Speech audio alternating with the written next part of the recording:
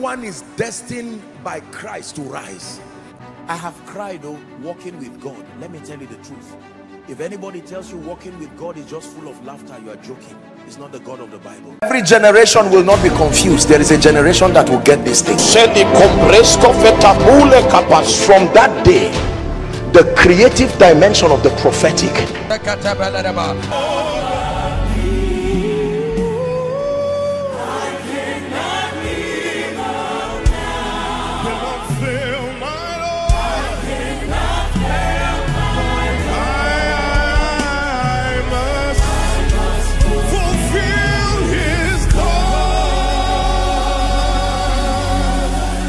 Let's lift our hands to Jesus and turn this song into a prayer. It says, lo, I come in the volume of the book as it is written of me. Someone is praying.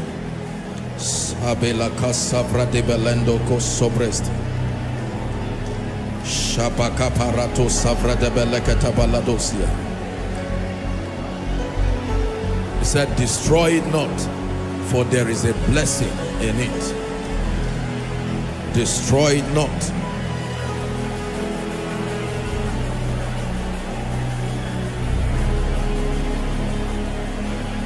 In Jesus' mighty name we pray.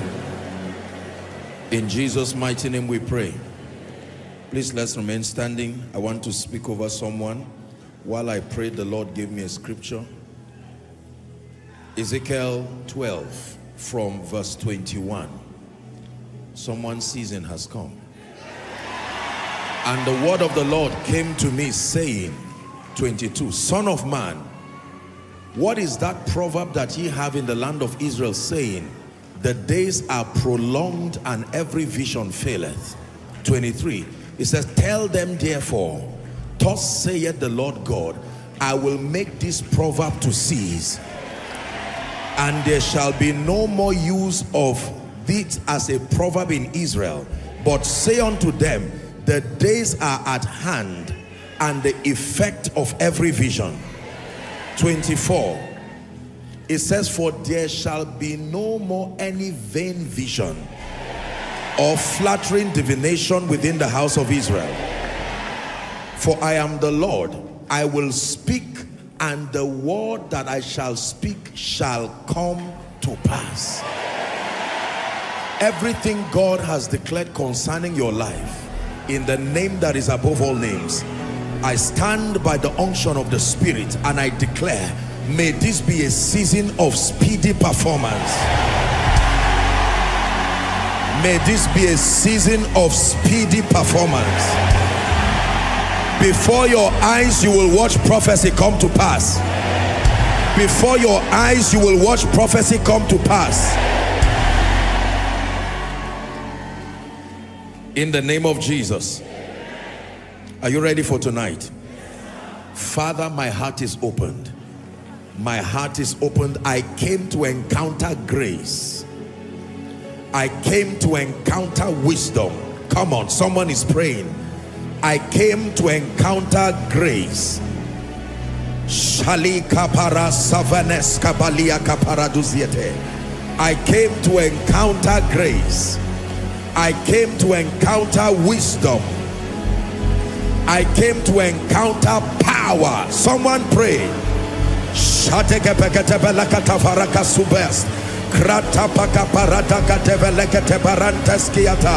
I came to encounter grace. I came to encounter wisdom. I came to receive redirection, a reordering of my life and destiny.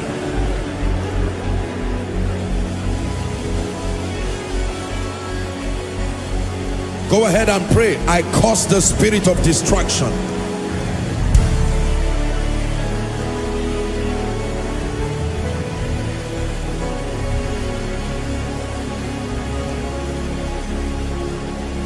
Hallelujah. In the name of Jesus. Now, this is not part of my teaching, but just for a minute or two, I want you to sing for me that restore song again. You know, we've been singing that song again.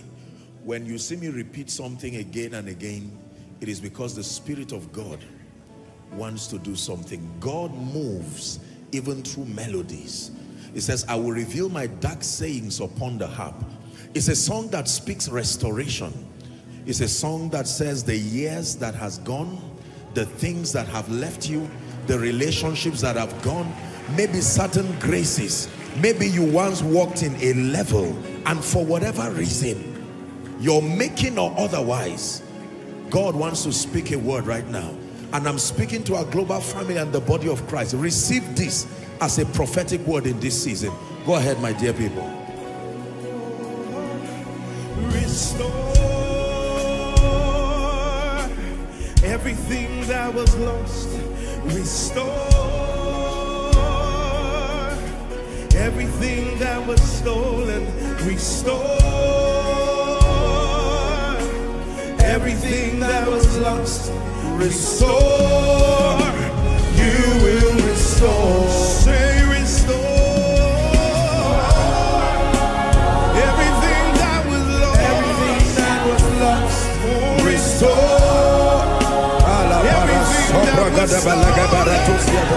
I know you will restore everything. Say everything.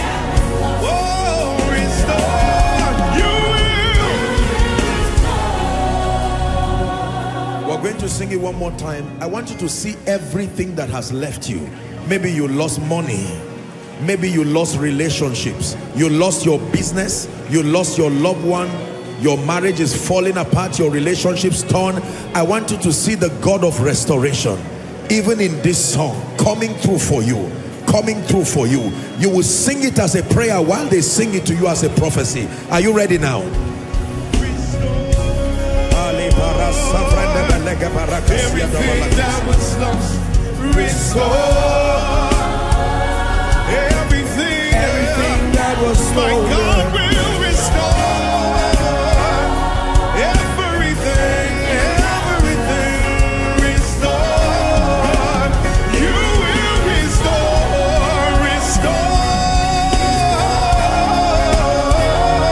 Everything. You will restore. Everything that was stolen, you will restore. Everything, yeah. Restore. You will restore. He will restore. For someone it will do you like a dream, but he will restore. He will restore the joy of your salvation. He will restore your finances. He will restore your relationships. He will restore your ministry. He will restore your business. He will restore your children. He will restore your laughter. He will restore. One final time.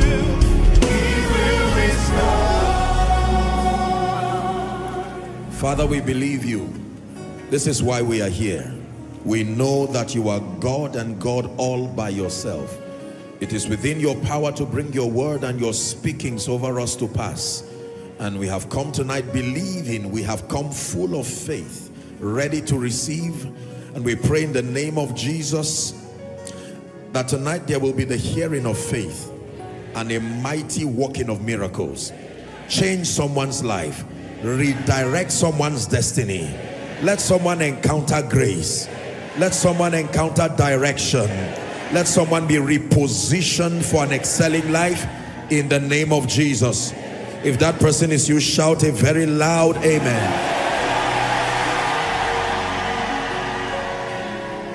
Hallelujah. Welcome to the house of God. Good evening, everybody. This is Koinonia. Please be seated. Reverend Akila and his lovely wife all the way from Jos are here worshiping with us.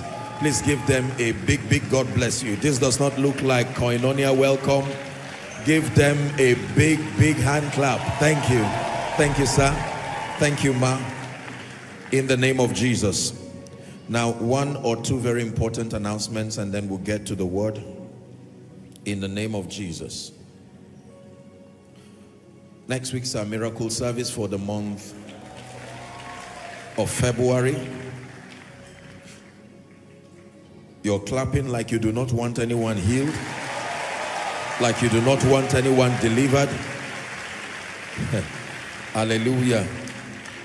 And it's going to be a special meeting because we'll be doing something now. I would save all the details for next week, but just to give you, we're a very responsible ministry, and I believe that a holistic approach to the challenges of the times is a very wise one, especially in this season. And so in light of the difficulty and the things that people, you know, are facing, not just in this nation, across Africa, the Lord began to put a burden in my heart, you know, to invest in a few people and to be able to give a few people an opportunity to build businesses, particularly along the agro-allied sector. So we are partnering with a business outfit, and next week we'll be giving them room to just come a few minutes during the miracle service, and they'll just be doing a little orientation. Afterwards, they will select at least, say, maybe 100 people from the family here and train them, and we'll fund them and give them an opportunity to set up farms, to set up businesses, and so that it can be a contribution to helping to empower people. Are you happy about that? So make sure that you are here. It could be you. God told you that this year you will smile. Perhaps this is how the pathway that he will follow.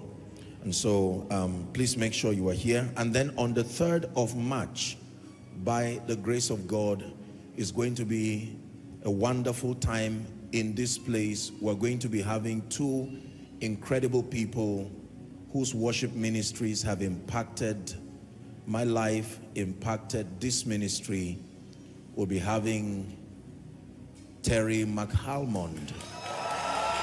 Hallelujah. And praise the name of the Lord.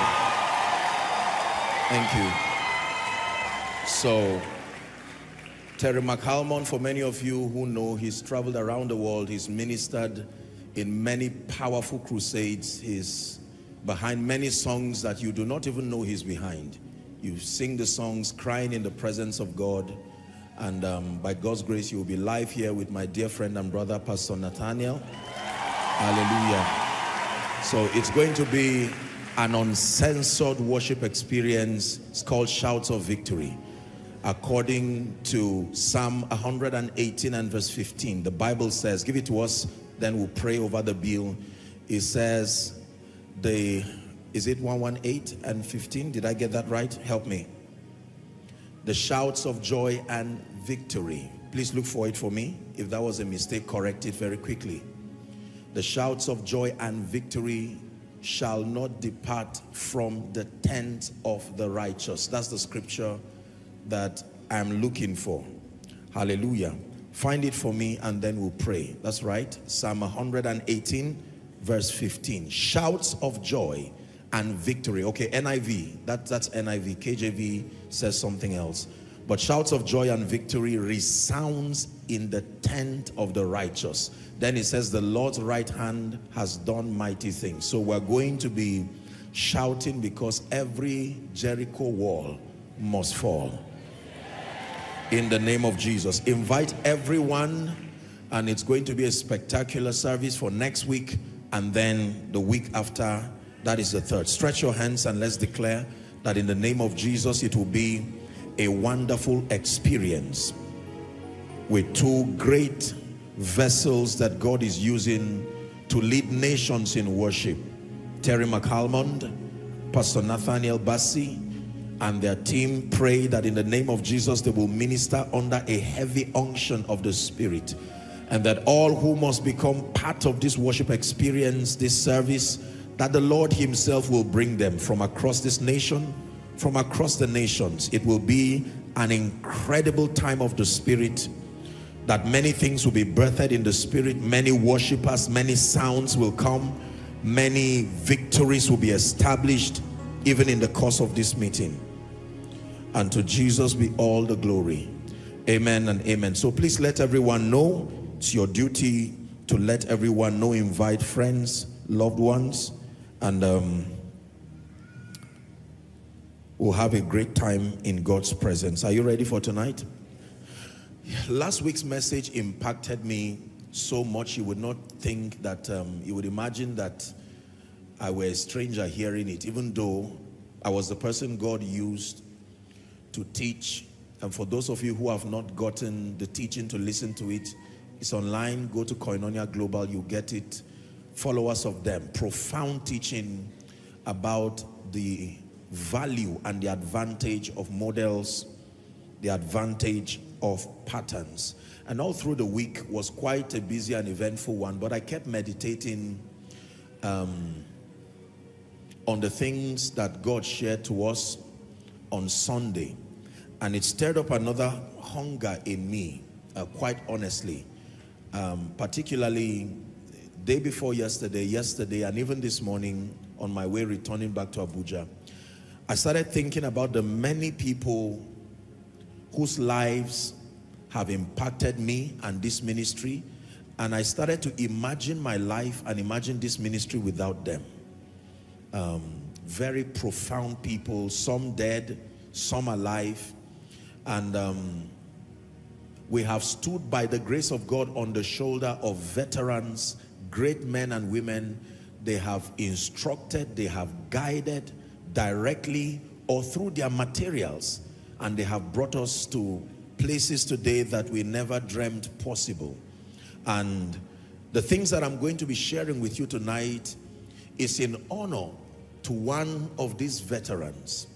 Even though he's gone to be with the Lord, he still remains a profound influence in my life, and his influence remains indelible in my heart.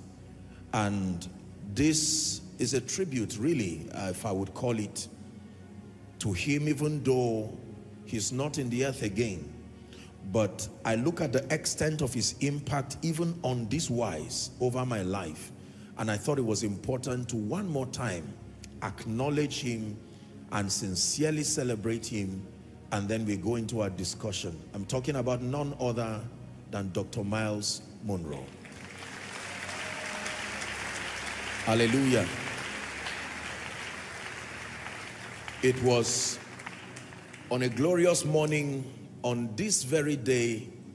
I was in the city of Warri preaching at a conference when I woke up. I think I woke up to pray early hours of the morning, and then I was told that he had died in a plane crash.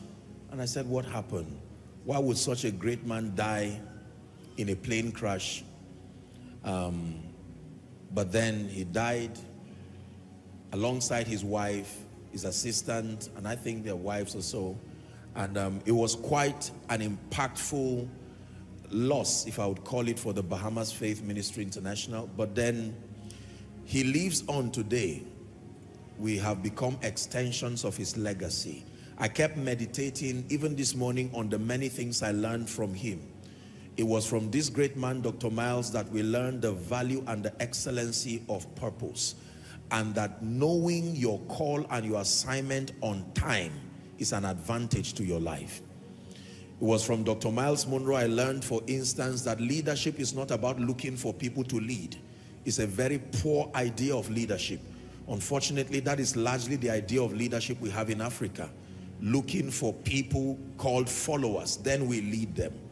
He taught us and mentored us into a superior understanding that leadership is about discovering, refining, and developing your giftings and potential and deploying them to serve so effectively that your influence and your impact becomes noticed by the people within your environment, and they give you as a reward the gift of loyalty.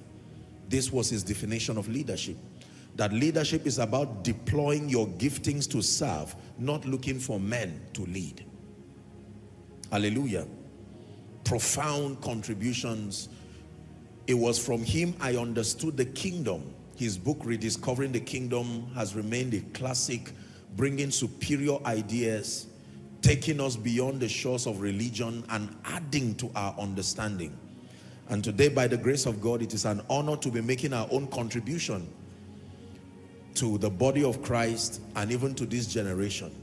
We hope that someday, if Christ tarries, someone will be able to point to our lives too and say we lived meaningful lives. I hope that will be true for you. Anytime I talk about things that relate to death, everybody keeps quiet. Why are you afraid of dying? You will not die. I've told you this. Hallelujah. I'm sure someone is saying, no, I've not built, I've not married, no way, I'm not going anywhere. So God bless Dr. Miles Monroe. God bless his works. God bless his legacy in Jesus' name. Hallelujah. Lamentations 10:27. I'm teaching tonight on maximizing destiny.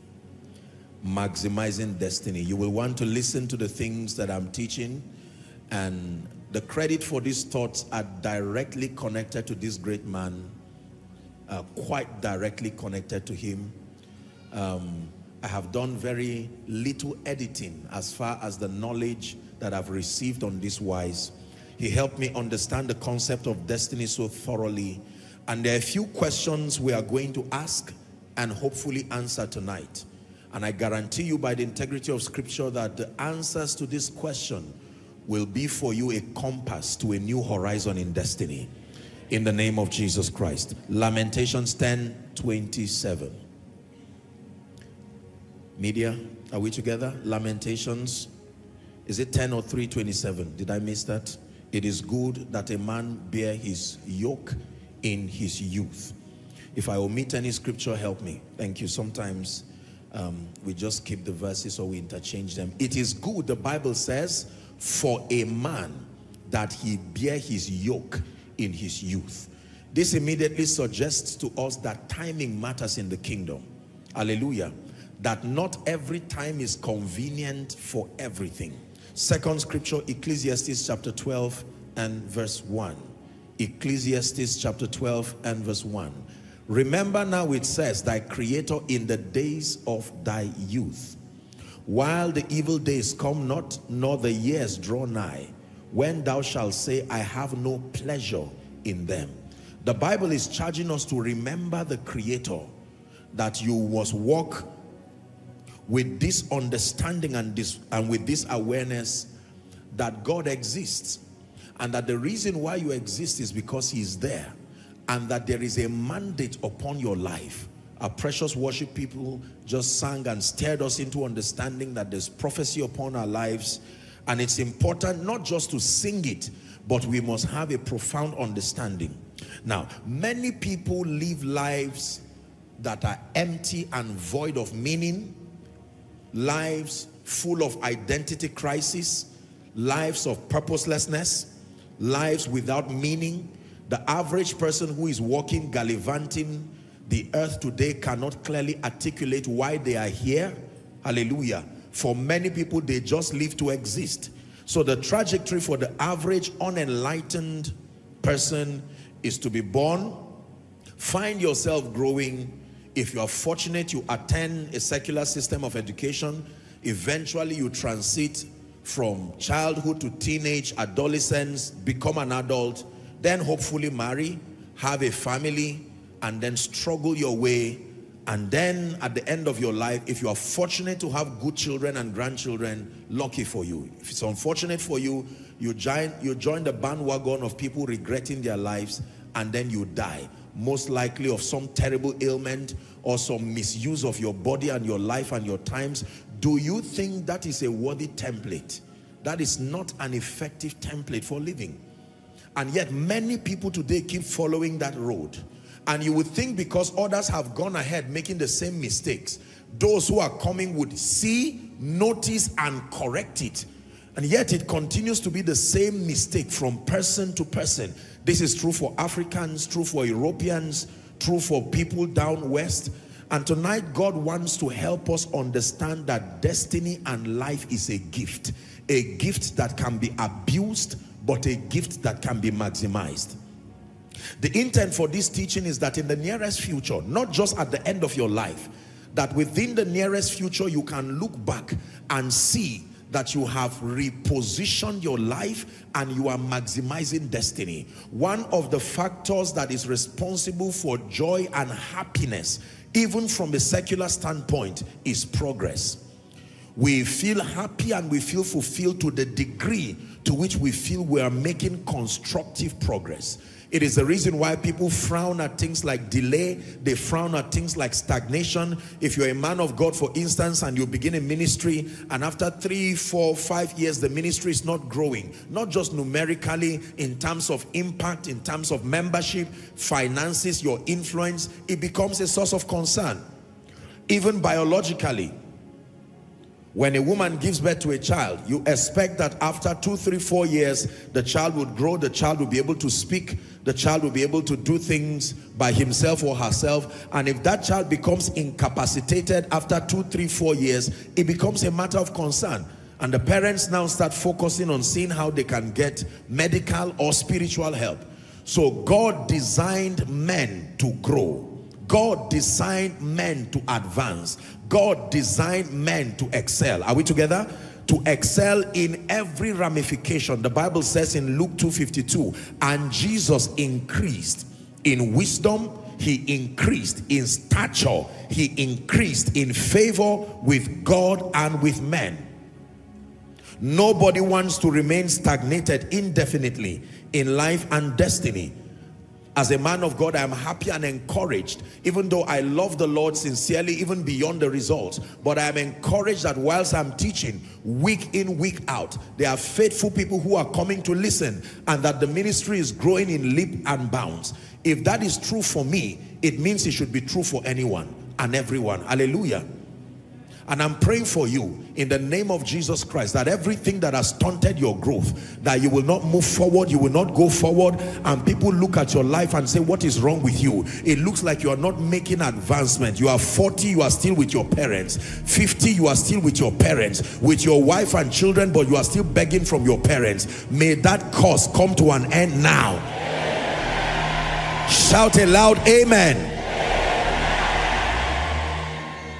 In Matthew chapter 16 from verse 13, Jesus asked a very profound question, and this was a question that led to the revelation of the church. The word church was first mentioned in this discourse. When Jesus came into the coast of Zaria, Philippi, the Bible says, he asked his disciples saying, who do men say? Listen carefully. Not who do angels say, not who do demons say.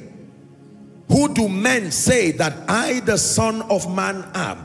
This is a question probing into an understanding of identity.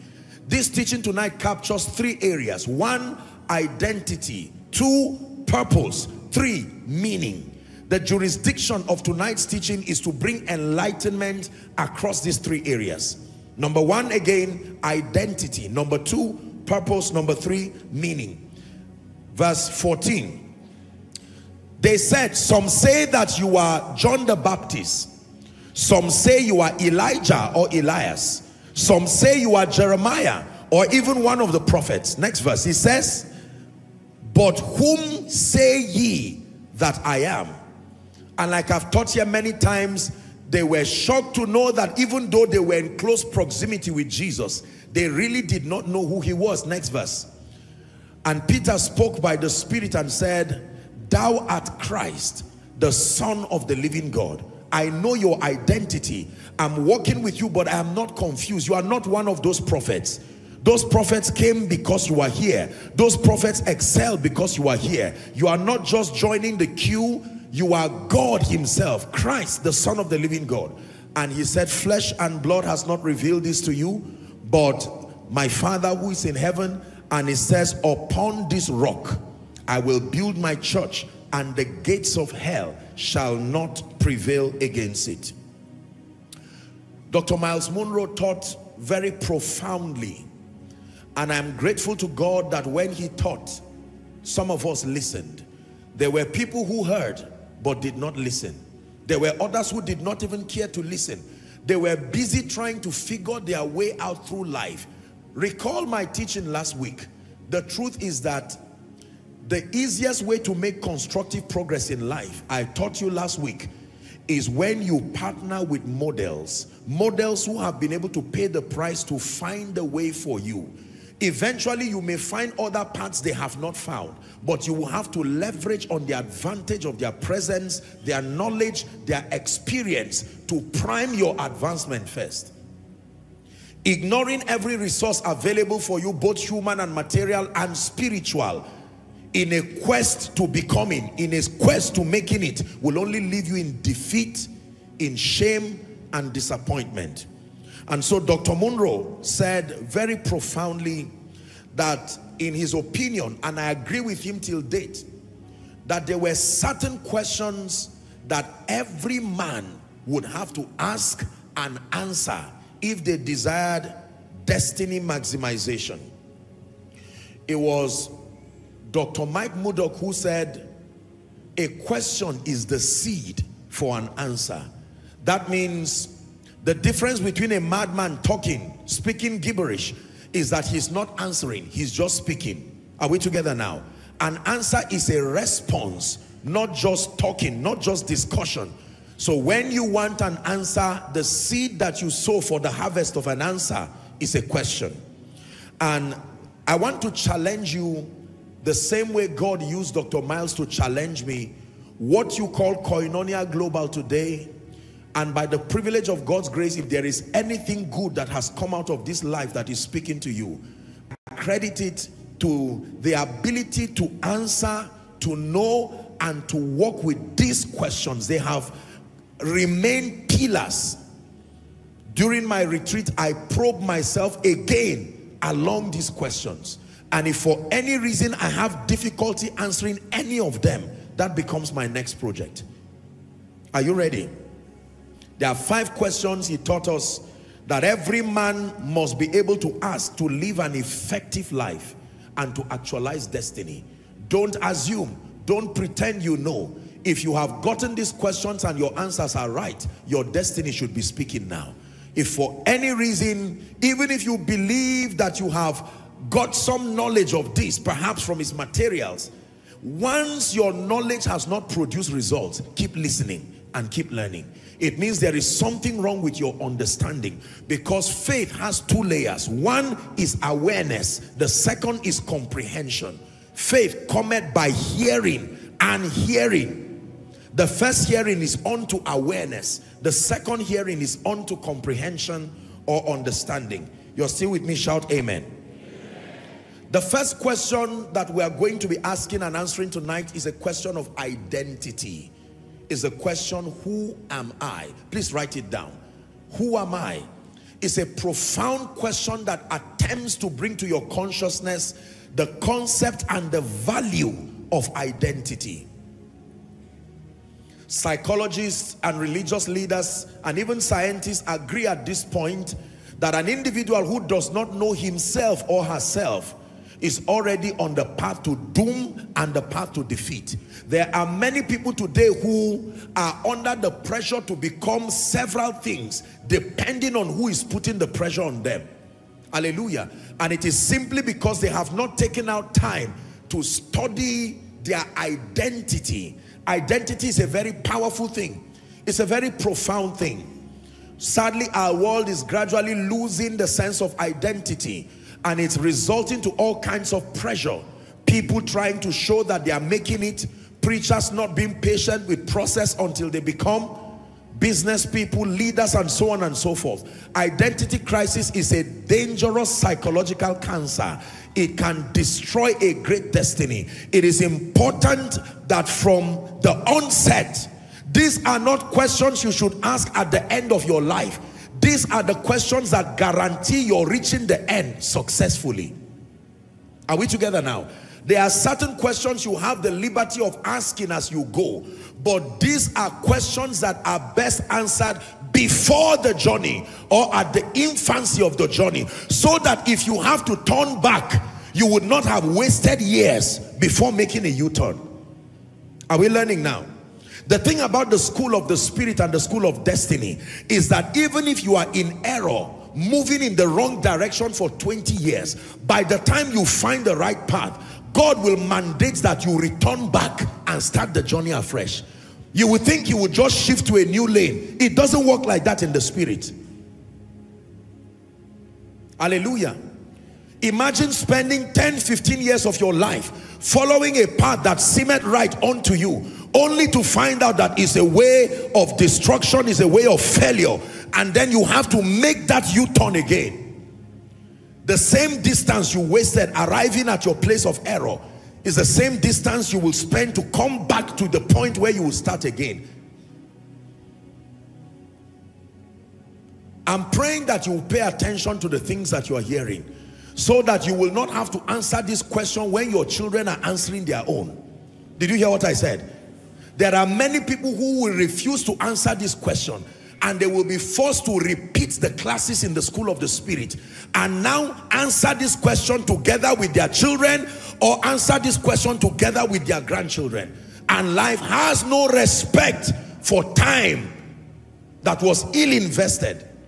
If you did not invest in your time to maximize moments, your children will join you in the school of the spirit, your grandchildren will join you in the school of the spirit, and they will ask you, why are you answering this question at this point?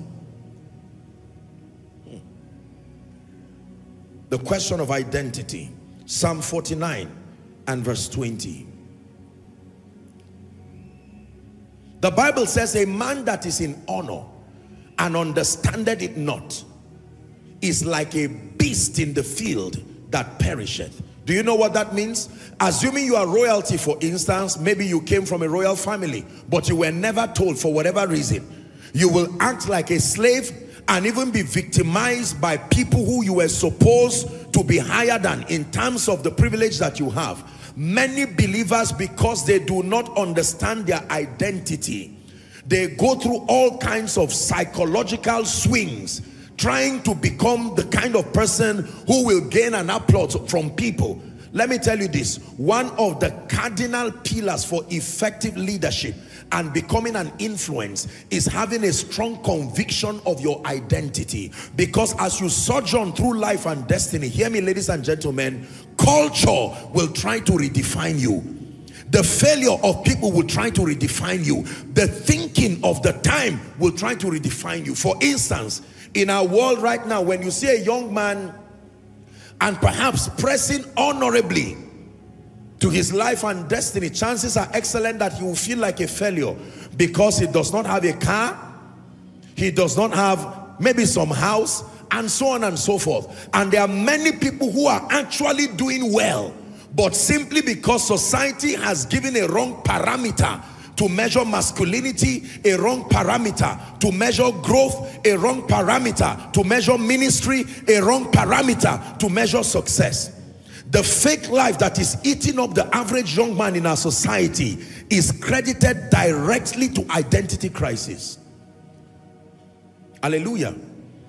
So even if I'm a dummy, once I am in a car and I'm driving it, I immediately have a sense of superiority to everybody thinking. That is the reason why many young people today have found themselves in all kinds of destructive vices. Almost every week, the law enforcement agents are apprehending someone who is involved in some kind of shady practice, some kind of destructive practice. And you ask the young man, what exactly are you looking for? The cliche in our world today is, I want to make it. Who is the I? That is the question we want to ask. Who is the I who wants to make it? Society has told us that we are failures when certain things does not happen, when certain things does not add up. Are we together? And some of you right now in this place, you literally would have been better by far if you had that sense of self-security, for want of word, upon the strength of who God has made you. Some gentleman looked at you and said you are not a beautiful lady, and that destroyed your sense of self-worth, and you started acting and doing things, even stupid things, because you are trying to fit. There is a cancer that is eating up young people in our world today, is the pressure to belong. Have you heard such a statement? So they create mundane parameters that you must qualify to join certain groups or certain people. And they are not all wrong, but there are some that are so destructive. There are groups and people today that if you are a sound Christian and you love the Lord, living a responsible life as a young man and a young lady, those groups will send you away. They will say you are too innocent to be part of them. They want bad people. It's like a credit. If you say you are a well-behaved person, they say, no, you are too naive and you are too stupid to work with us. We need people who are prone to destruction, prone to anger, prone to rebellion. Are we together? Someone who can beat anyone once you are angry, and then they call it all kinds of names. And some of us who were once well-behaved are now becoming something that we were not designed by God because of the pressure to belong. Dressing, speaking, social media. There are people who were dressing well until they met certain groups of people, and they told them, if you keep dressing like this, you will not marry. Now that you have changed, what has happened? Say deception. Yeah. The basic definition of witchcraft is to cause someone to err using the tool of deception. Hallelujah. How about young men with the value of respect and dignity and honor, but then here comes a group of very confused but arrogant people who now begin to put pressure on your identity, and they say, Mr. Man, at the rate at which you are going, you will never get established. There is a way we do things. And after 2 years of foolish work, you find yourself in the prison. Perhaps for the next 10 years. Perhaps for the next 15 years. And the thing is that when you get into trouble, all the people who motivated you into that trouble will not come and own up and say, we are here for you. Who am I? It's a question that I had to answer in my life. If you know who you are, you will reject the pressure from men to become anything God did not say about you. Hallelujah. For instance, I learned from this revelation that having a car and having a house is not what defines me. I'm not saying those things are wrong, but if I suddenly feel good about my life just when I have a car and a house, it's a risk. What then happens when the car spoils? Your value for yourself also drops. So if I stand in the midst of someone who has a better dressing than me, I begin to feel like a failure. By what parameter?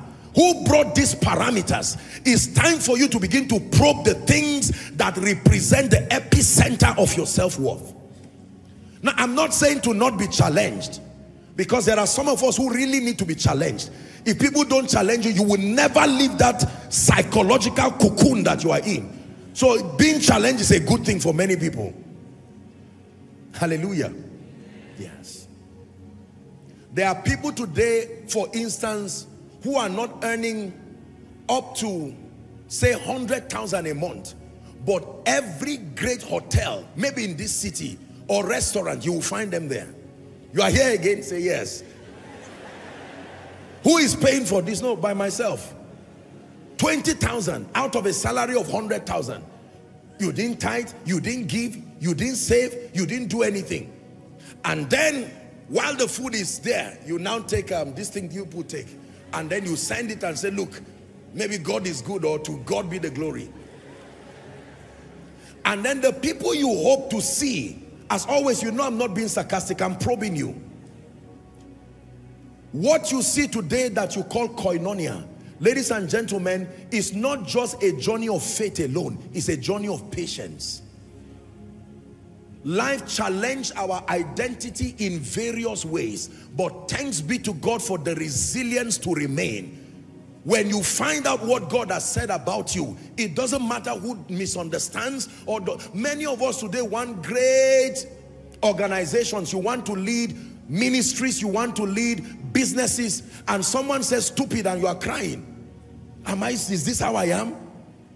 You mean this sister just looks at me and says, but the question is, are you stupid? Has the word of God ever told you you are stupid? Those who mentor and lead you, have they ever told you you are stupid? So someone who has no investment whatsoever in your life wants to come and claim a stake in your mind, and you give them permission, you give them entrance into your mind. Before I listen to you, I must see the contribution you have made to my destiny. You don't come as a stranger and want the seat of somebody who has made meaningful investments. Is someone learning now? So you must know how to edit opinions and throw rubbish to the bin and keep moving. Someone looks at you and says, you look like you are not a powerful Christian. From you, I suspect that as this lady, you will most likely not be a great lady.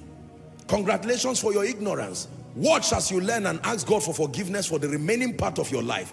Because as for me, I'm evolving. Because like our people sang, the word of God is with me. The Holy Spirit is with me. God has placed models before me and a determination to succeed. No, there is no power in existence that sustains what it takes to keep you down. Are we together?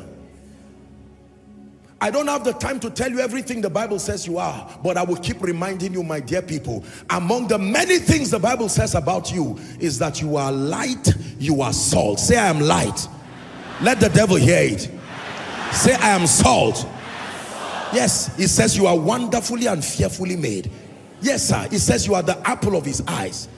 If God is that vulnerable about you, don't let some guy who has not made any meaning to your life, is still figuring his left from his right, just comes and uses his ignorance to define you, and you go back crying and begin to live a life that is outside the script of your destiny.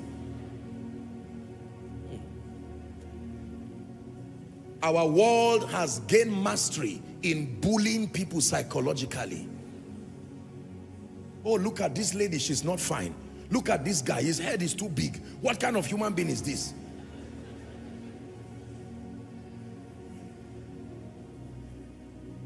Many of our children today are joining occults and joining all kinds of satanic things thanks to those kinds of negative statements. So when you tell a lady she's not beautiful, enough. When you tell a guy he's broke, he doesn't have money, enough. You put pressure on them to start doing a lot of things. But in the name of Jesus, I'm telling you now, everything Satan has been whispering to your ears that did not come from scripture, we decree and declare, may those sounds cease in your life. Is someone learning? Sinach taught us powerfully. I live a life of favor. I know There's a part of the song I like. Take a look at me, I'm a wonder. Listen, you've been singing it. Yes, listen. This is how you people don't learn. You have been crying with that song in your head. Now allow me to teach you what the song means.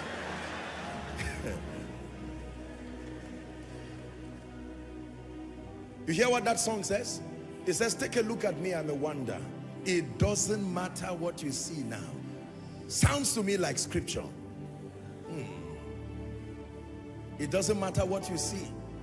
Don't let the 20 naira trouser deceive you. The person inside is a company that is rising. Don't be deceived that after the grace, while others are hopping into their cars, God bless them, and you are walking after such a powerful message and you are asking, so what did I fall down for? You are joking. You don't know what entered your spirit. The Bible says, now are we the sons of God, and it doth not yet appear. If you had seen some of us 15, 20 years ago and they told you this version of us exists in that version, you will not believe it. Do you know the other versions that are still in you?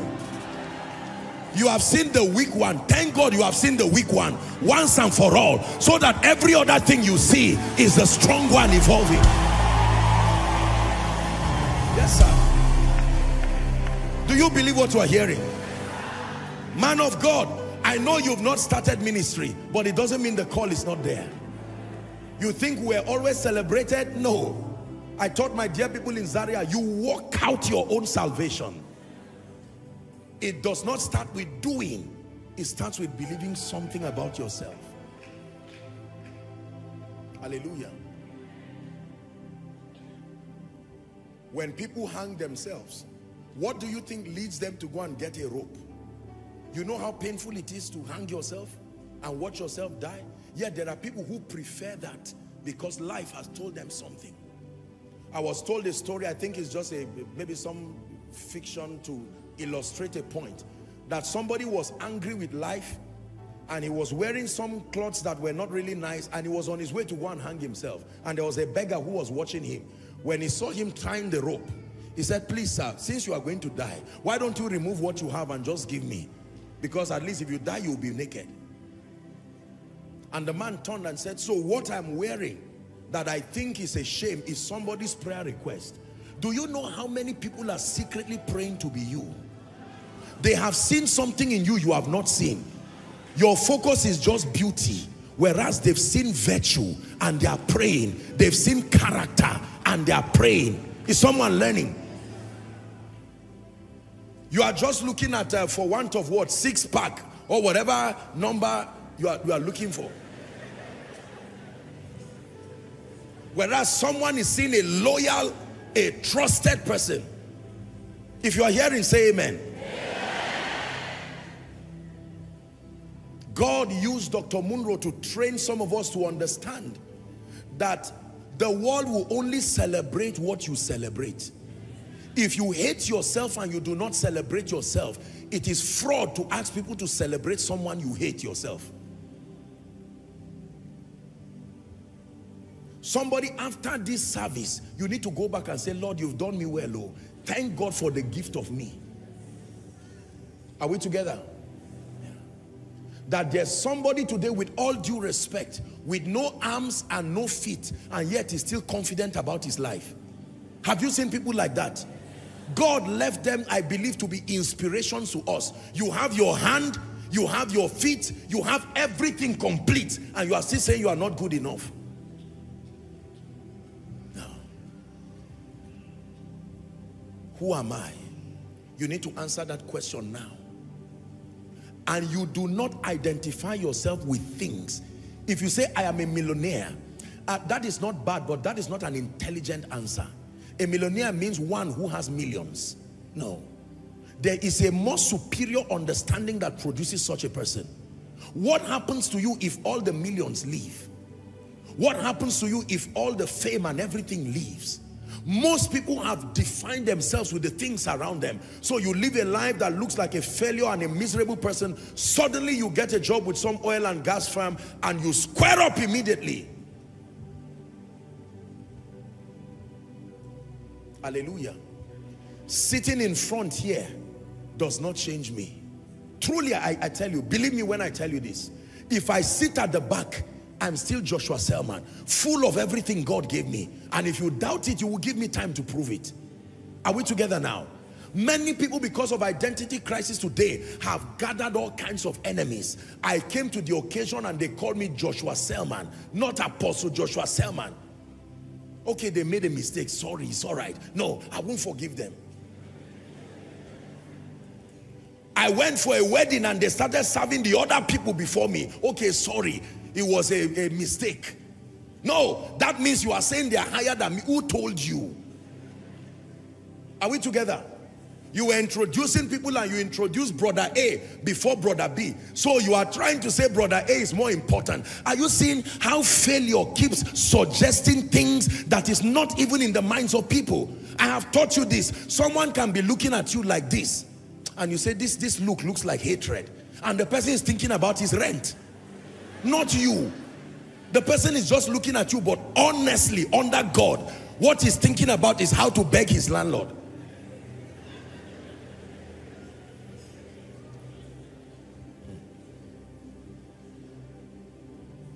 My dear people, hear me.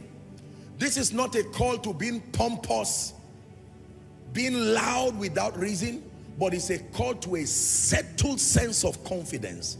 No matter what you say about me, provided you are not God and you are not anyone in front of me that I respect, you only wasted your energy and your sound. Do you have that kind of courage? Because there are many times as you'll be learning, you will have to walk alone. Are we together now? I believe everything God says he has made me. My sufficiency is not of myself but of Christ, who has made me an able minister. Many years ago, I used to share this humorously. Those days when we started and I started traveling, I didn't used to wear all these kinds of things. I would just wear a polo and a jean and my palm just flying. And you see the people waiting at the airport for the great man of God whose message they have listened to, largely audio. So most of them have not seen me. Usually a few people will recommend to the church, you need to bring this man of God. Then I come down from the plane and they are looking at me. They are wondering, is it my protocol? Is it this? And when they see me, you can see the shock and the disappointment. I mean, this is what we've been waiting for. And then I greet them sometimes and they're like, okay, that's the car, please enter and let's go.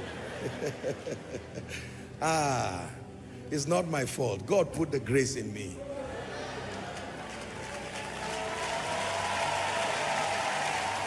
Hallelujah.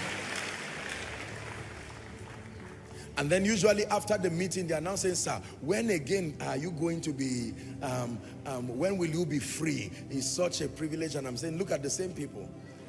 Let me tell you the truth. When you know who you are, you don't need to waste time telling people who you are. If you find yourself always trying to say who you are, it is a mechanism to manage your not knowing who you are. Does a lion tell you it's a lion? Lions roar and it stops there. An eagle does not need to tell you I'm an eagle. Keep watching the sky. Sooner or later, you will see that there is only one bird that is soaring with such level of mastery. That bird is not called a pigeon, it's called an eagle. Are we together? The pressure to try to prove a point is something that must die permanently. If anybody thinks you are a failure, forgive their ignorance while they learn. And if they insist that you are a failure, leave them with God, the one who called you to make you successful. If a gentleman looks at you and says you are not fine enough, thank God, because you would have married the wrong person. Let him carry his trouble and go. Are we together now? Did you hear what I'm saying? And if some lady tells you that she wants somebody with all the money in the world, bless God for her. And thank God for the one who will see you while you are rising, so that you will not have any fear when you rise. Identity crisis. My dear people, hear me. There is more within you than you will ever imagine. There is more within you. Yes, you can be a work in progress. Don't let your limitations define you. Did you hear what I said? Yes. It does not mean to embrace everything, including what is destroying your life. That's not what I'm advocating. Some of you have very bad manners, with all due respect. Some of you are not people of character. Some of you are not visionary people. I'm not saying embrace that part of you, but have it that there is potential within your spirit. The Bible says we are born of the incorruptible seed of the word of God. Hallelujah. I heard God's servant Bishop David Oyedepo say that there's nowhere he will go in the world, that the Lord gave him something he calls a far above mentality.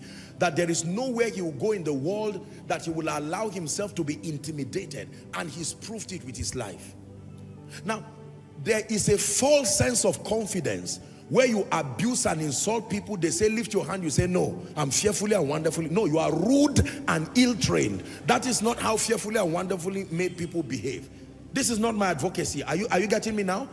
Yes. Or you sound very sarcastic, you laugh at people, you fight people and say I'm like that. No, that's an attack. Come next week so that your problem is solved once and for all. But I'm teaching someone here who, before the alert comes to your account, you are still confident. You are in one room and you don't hide where you are staying. You don't follow through a 3-bedroom and turn around and go to your 1-bedroom because you are trying to show that you are. What is there to be afraid of?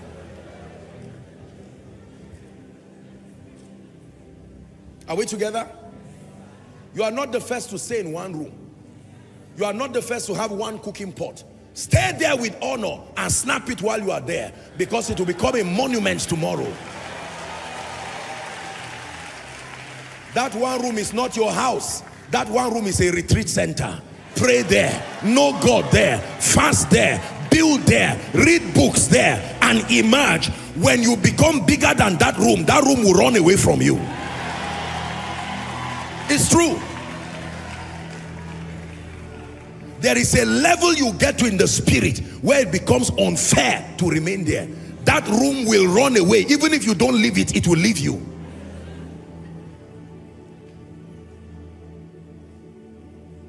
Who am I? I'm showing you the kind of training that constructed our understanding.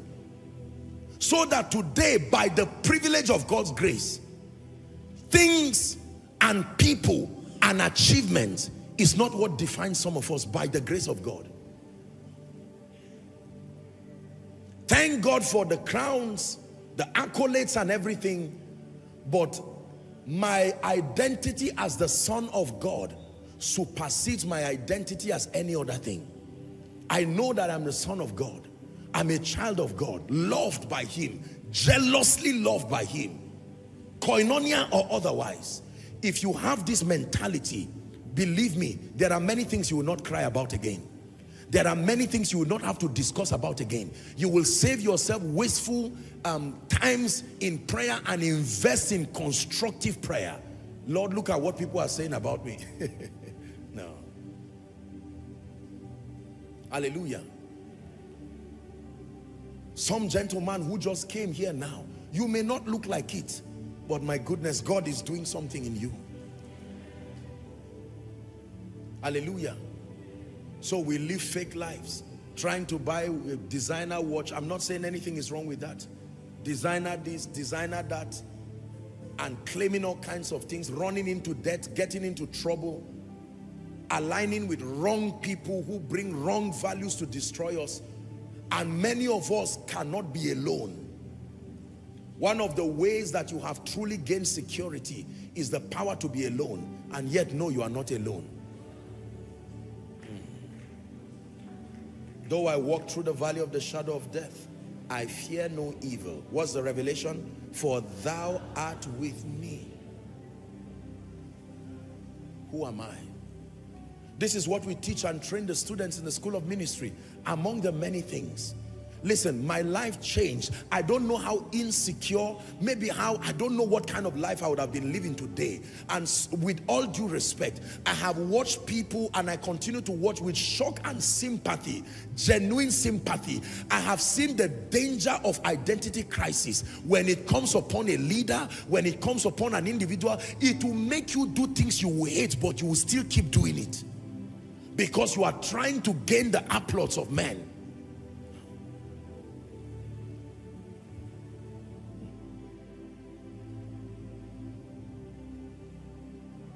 First John chapter 3 and verse 1. We need to hurry up. I sense that God is speaking to someone. I sense that God brought someone to church tonight to tell the person, the way you are going, you will not make it that way. The pressure to prove a point. You borrow cars, you borrow clothes, you borrow everything. Are we together? You want to, that obsession for visibility. No, God gives visibility, but not by manipulation. When you merit it by growth, it comes naturally. I taught you here in Koinonia 2 years or so ago that success is not what you pursue. Success is what you attract by who you become. If you steal tomorrow's bread today, you will be hungry tomorrow. You are stealing from tomorrow's kitchen to eat it today.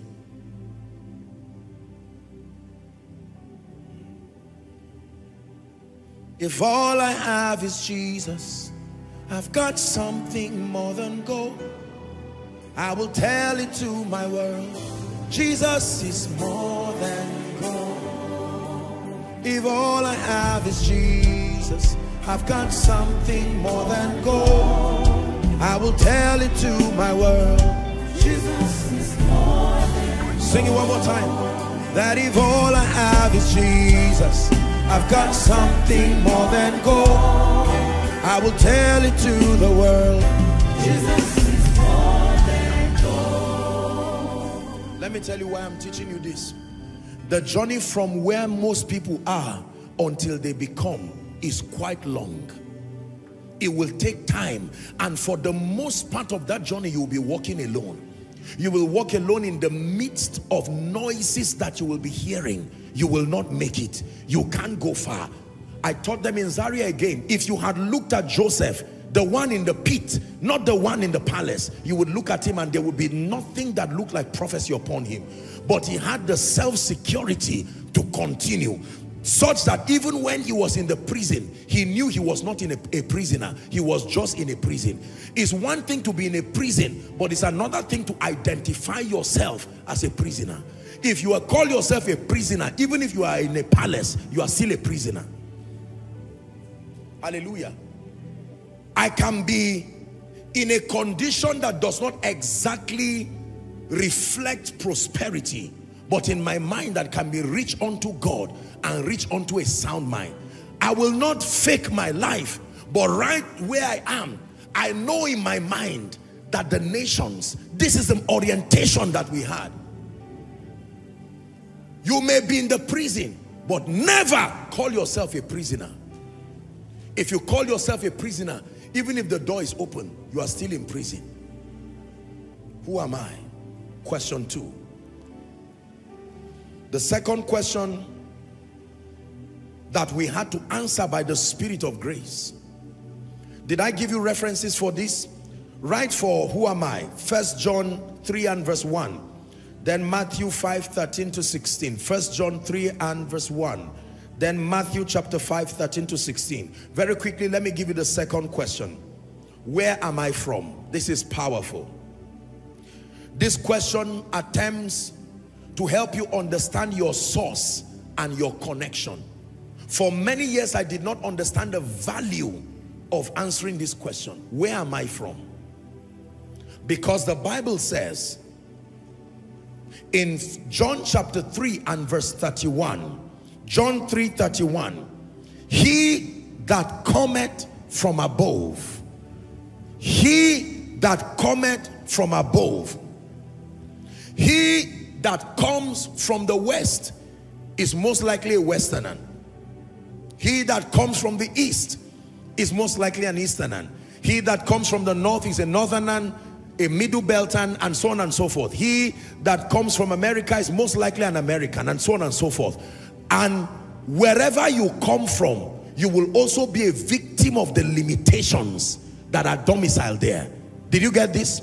So when the Bible says he that cometh from above, the revelation there is that even though I have a natural descent, I come from a place plagued with advantages and disadvantages like we all have, but that you sustain an orientation that even though I am from Lagos, Port Harcourt, I am from America, I'm from UK, I'm from Bauchi, wherever I am from, my real origin is not the place that I feel in a form. My real origin is that I come from above.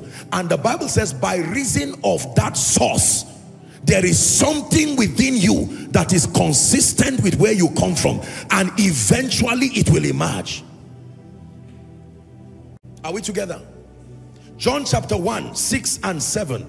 The Bible says there was a man sent from God whose name was John. I've taught you here whose name was Joshua Selman. Verse 7, the same came for a witness, to bear witness to the light, that all men through his witness might believe. Say, I come from above. Listen, look at me. When you say I come from above, I like you to see yourself rising above curses, rising above that thing that says women return back to their husbands' homes, men return back to their, where did they return back to now? Their parents' homes. Are we together? People rise and fall, minus me. Oh, minus me. In the name of Jesus. Anybody waiting for a worse tomorrow is waiting forever. There is an immunity. There is a jealousy that holds and defends us. Hallelujah. Are we together? He that cometh from above. Listen, I learned this mentality not just from Dr. Miles Monroe, but also from Smith Wigglesworth. I read one of his books and it opened the fountains of my faith. He that cometh from above. You cannot solve any problem thinking at the level of that problem. You must believe you are higher than it before you are able to solve it. He that cometh from above is above all. He that cometh from above. I'm a proud Nigerian, very proud of my nation. I tell you, unashamedly proud of my nation. But I can tell you one thing, I come from above. The color of my skin looks Nigerian, But watch the results. You will know that it comes from a realm that is not even earthly. Are we together? God is helping you solve something here. So when people look at you and say you come from this region, you people are angry people, you come from this region, you are jealous people, you come from this region, you don't live long. They may be right by your natural descent, but remind yourself that I have been called out of every tribe, out of every tongue, out of every nation. Are we together now? Say, I come from above. Say it convincingly, I come from above. Yes, sir. Nathanael looked at Jesus and said, can anything good come out of Nazareth? Jesus was not offended, because from an earth standpoint, Nathanael was right. I've taught you here. Remember, Samson was a Nazarene.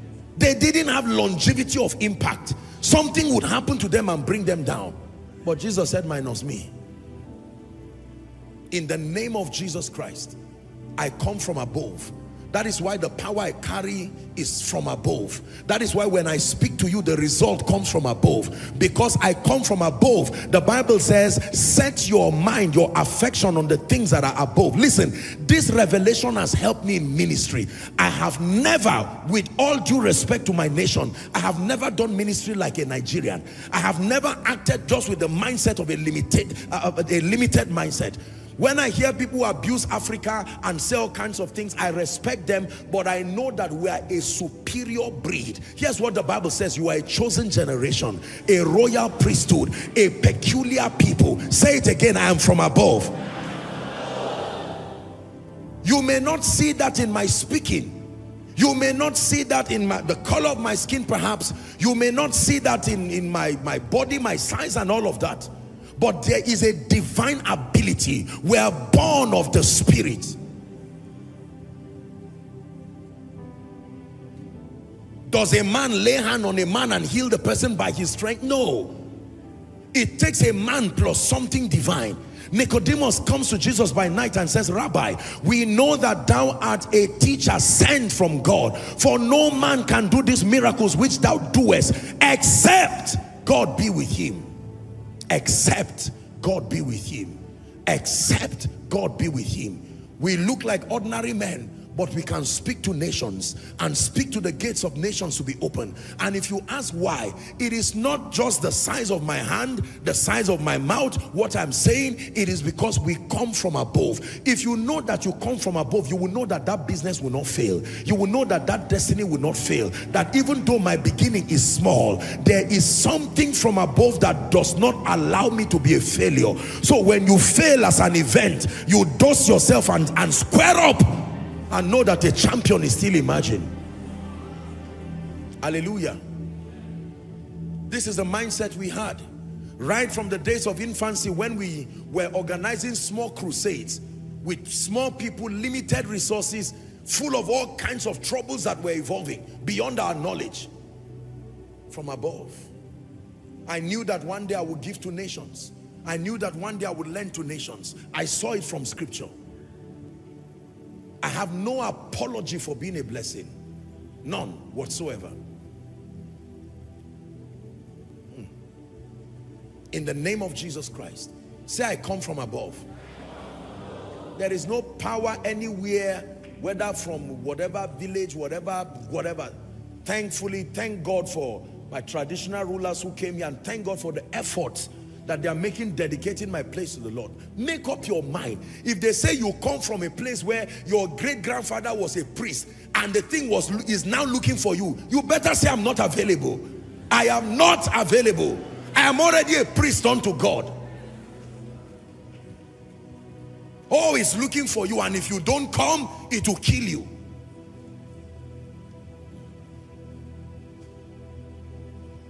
Everything tying you down, connected to where you are coming from. Everything tying your destiny down. You've seen it hold those who went ahead of you. You've seen it hold your father, your mother, maybe untimely death, maybe failure, maybe rising and falling. In the name of Jesus, with this above mentality, I curse that spirit now. I curse that spirit now. I curse that spirit now. I curse that spirit now. I curse that spirit now.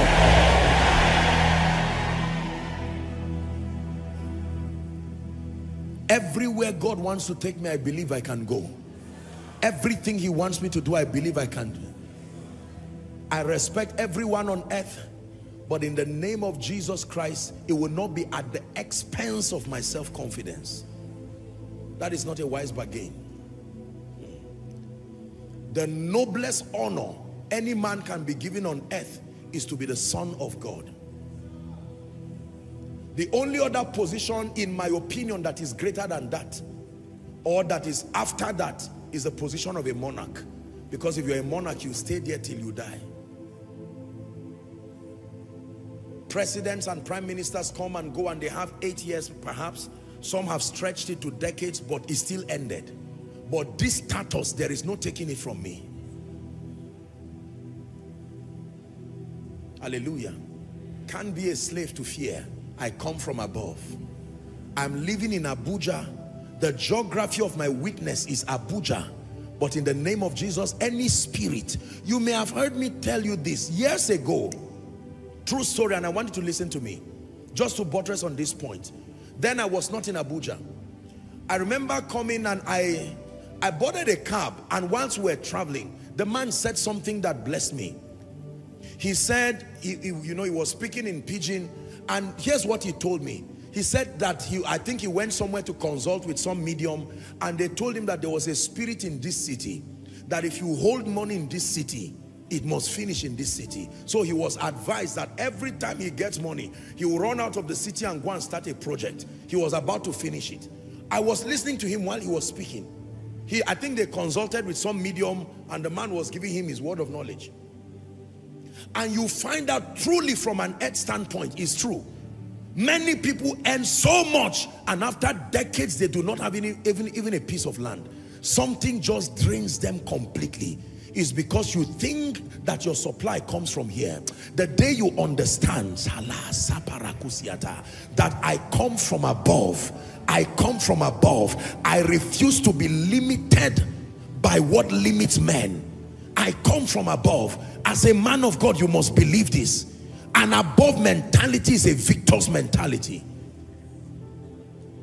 Hallelujah. Now, it does not mean you will ignore reality. For instance, a bag of rice is still what it is now. Hello? You are still from above, but a bag of rice is still what it is now. Saying in my mind a bag of rice is 5 naira is not what I'm teaching you to know. A bag of rice is not 5 naira. A superior thinking is that while we are praying for it to go down so everybody can afford, for me, an exemption has been designed in my life by reason of where I come from. So your lamentation becomes a national one, not a personal one. As for me, I have defined my possibilities. Do you believe what you are hearing? Koinonia will only keep rising by the Spirit of the Lord, because this was not a man's idea. It was a heavenly vision received by men, executed by grace, supervised by his jealousy. It will not fail. The defense is too much. Is someone learning? Where are you from? You need to know where you're from. You are not answering. Where are you from? When you are filling your form, fill your village. But in your mind, say above. Above through my village. Above through Kaduna State. Above through Plateau State. Above through Lagos. Someone prophesy. Above through whatever your village is. Listen. Many of you travel transcontinentally, and there's what they call connecting flights. You go to a nation, you have no business visiting the nation, but you just have to be there as a stop point for a few hours to get to your final destination. Am I right on that? So, if you find me, say, if I'm traveling, say, to America, and you find me in UK, you are asking, what are you doing here? I tell you, I'm on transit. My final destination and where I'm coming from are the two most important things. Are we together now? You came from above, and by his wisdom, God passed you through where he passed you. So it doesn't matter, you are still on transit. come from above. The limitations of my territory will never find expression in me. By faith, I rise above it. If it's untimely death, it stops with me. If it's failure, it stops with me. If it's people rising and then after 10 years they come down, minus me. I'm prophesying for myself. Make sure you don't keep quiet. In the name of Jesus. If it's people having a track record of consistently burying their children, minus me. Are you still speaking? If it's something where you give birth to irresponsible children, in the name of Jesus, it dies with you. He that cometh from above is above all. Above all. Above all. Number 3. What is the third question that gives you stability to maximize life, to maximize destiny? Are you ready? Why am I here? It's a question of purpose. This is powerful. Why am I here? John chapter 4 and verse 34. Jesus spoke so profoundly.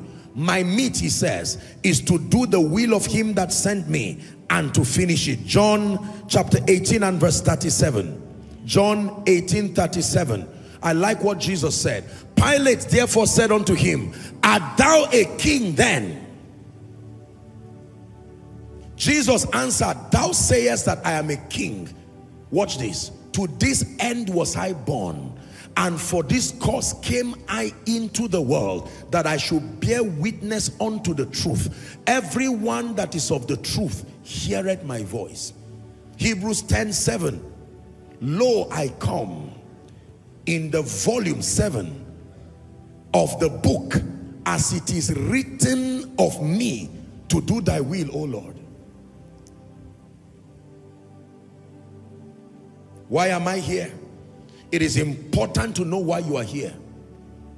I am not here to become a victim of what happens around the economy of nations. I am not here to just keep growing old and then one day die. No, no. There is a purpose.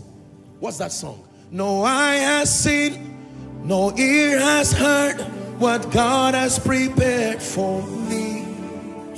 So I submit to his work in me till Christ be formed in me.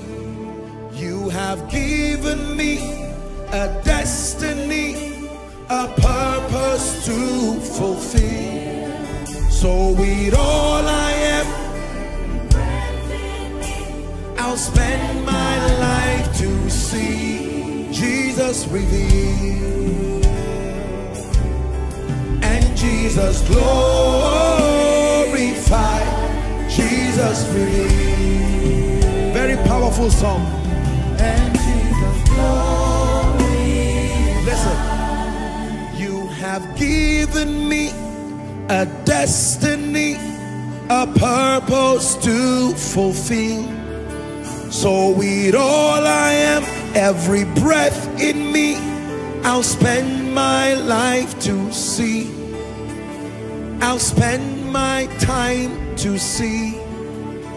I'll spend my life to see Jesus revealed and Jesus glorified, Jesus revealed and Jesus glory. I want you to shout it to the hearing of your destiny and the devil. I was born for a reason. Let failure hear you. Let defeat hear you. Don't think you are being childish saying this. Help those under the anointing.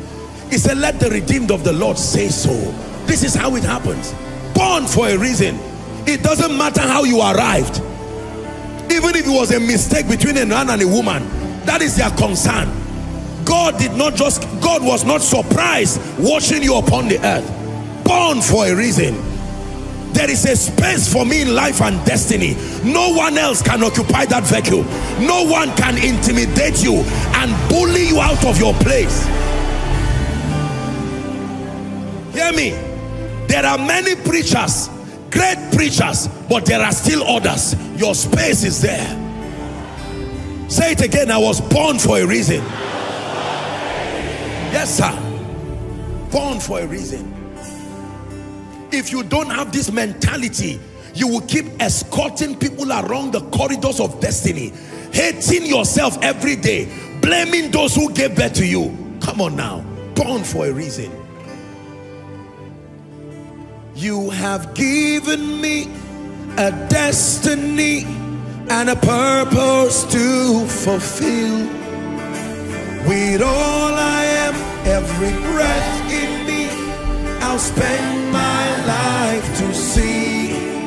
You have given me a destiny, a purpose to fulfill. With all I am, every breath in me, I'll spend my life to see Jesus revealed. And Jesus glorified, Jesus revealed, and Jesus glorified.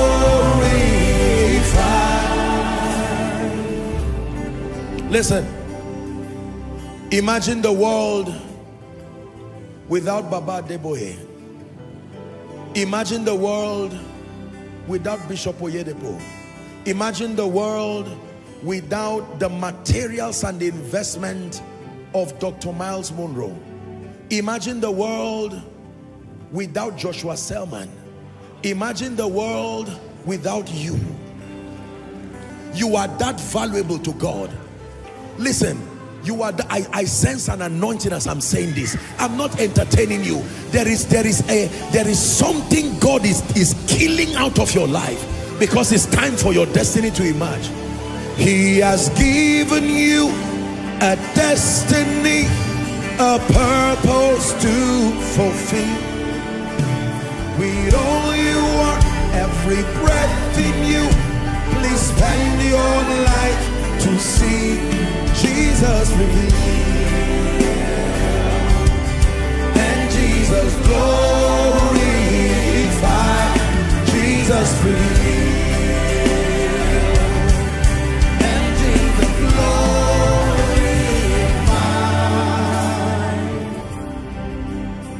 Listen, imagine if the Wright brothers were not born. The idea for an aircraft that has helped us to reach nations with the gospel today. Imagine the inventor of this microphone if you were not born. Imagine the ones who invented the automobile. Imagine the many tailors in this place who dress us. Imagine the great people who fix this place every week. Imagine that everyone in the worship team was not born. Who will sing? Me? That's not my assignment.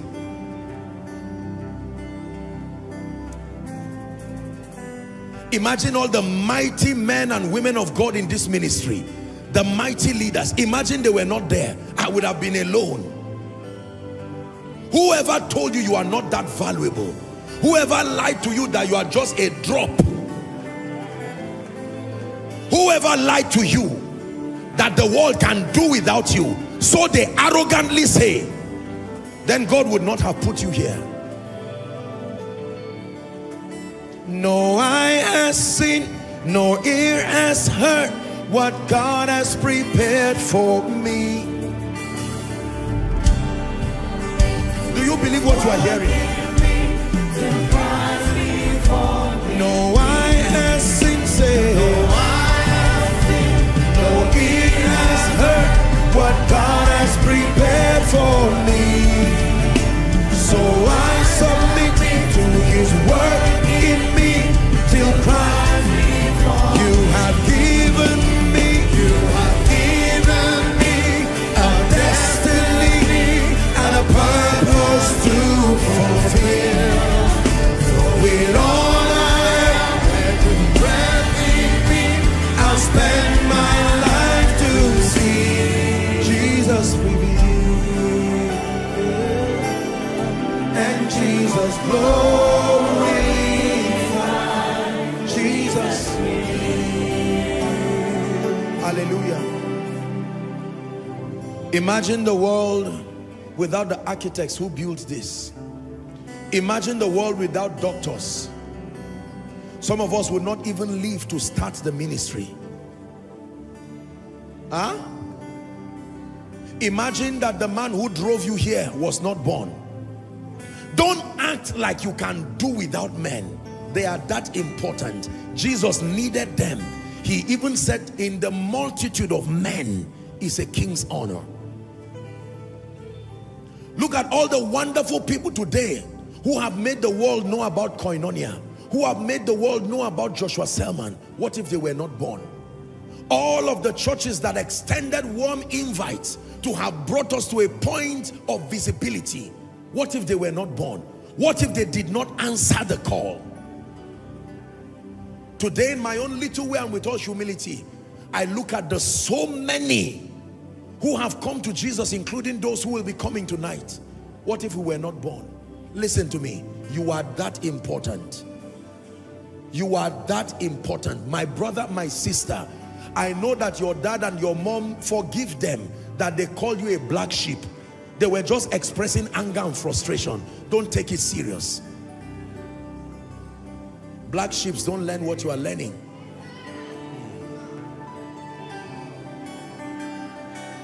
Are we together? Can I tell you, in this place are the global financiers of Koinonia in the making. Apostles to the billions. People who will send resources and say, let's go to the nations. In this place are other apostles and prophets greater than Joshua Selman's rising. It is true that someday when you emerge, we will be taking notes from you, saying, my God, we've read the Bible, but we never saw it this way, because of the excellency of the workings of the Spirit. Someday, maybe some lady will rise from among us here and sing songs that will take his praises to the nation. Maybe some prophet is on his way rising. It does not look like it, but hear me, do not abort that call of destiny. Born for a reason. Why am I here? Born for a reason. When you went to bed like Joseph, you saw yourself as a businessman signing checks to nations. Give this mission agency, give this to Koinonia, give this to some place somewhere, and you got up and the devil said you are joking. Listen, let me tell you this. Dare to believe everything God has shown you that is rooted in his will and is rooted in Christ, because it can come to pass. And it will come to pass if you listen to this preacher today. There are many things that I saw. I started seeing miracles when a single headache was not healed. In my visions, I believed it. How it will happen, I did not know.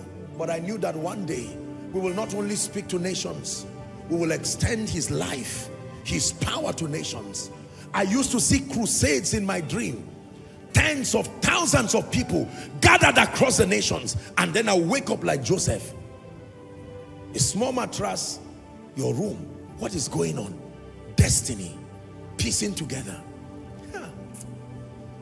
Yes, destiny, piecing together. Let me remind you, Esther.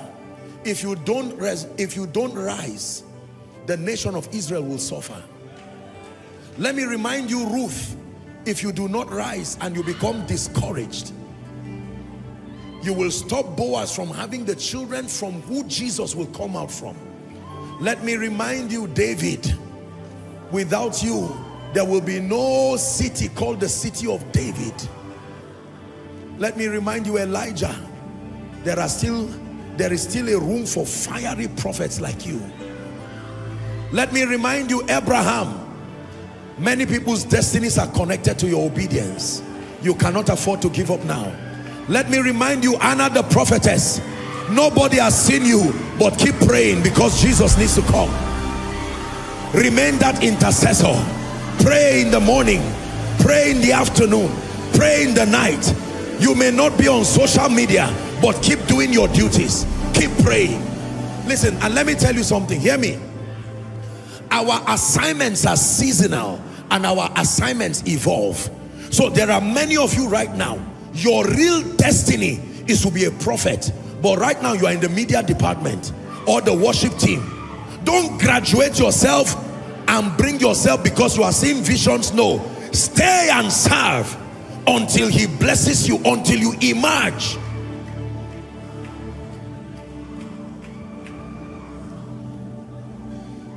Philip was part of the people, and Stephen were part of the people who were anointed to serve tables.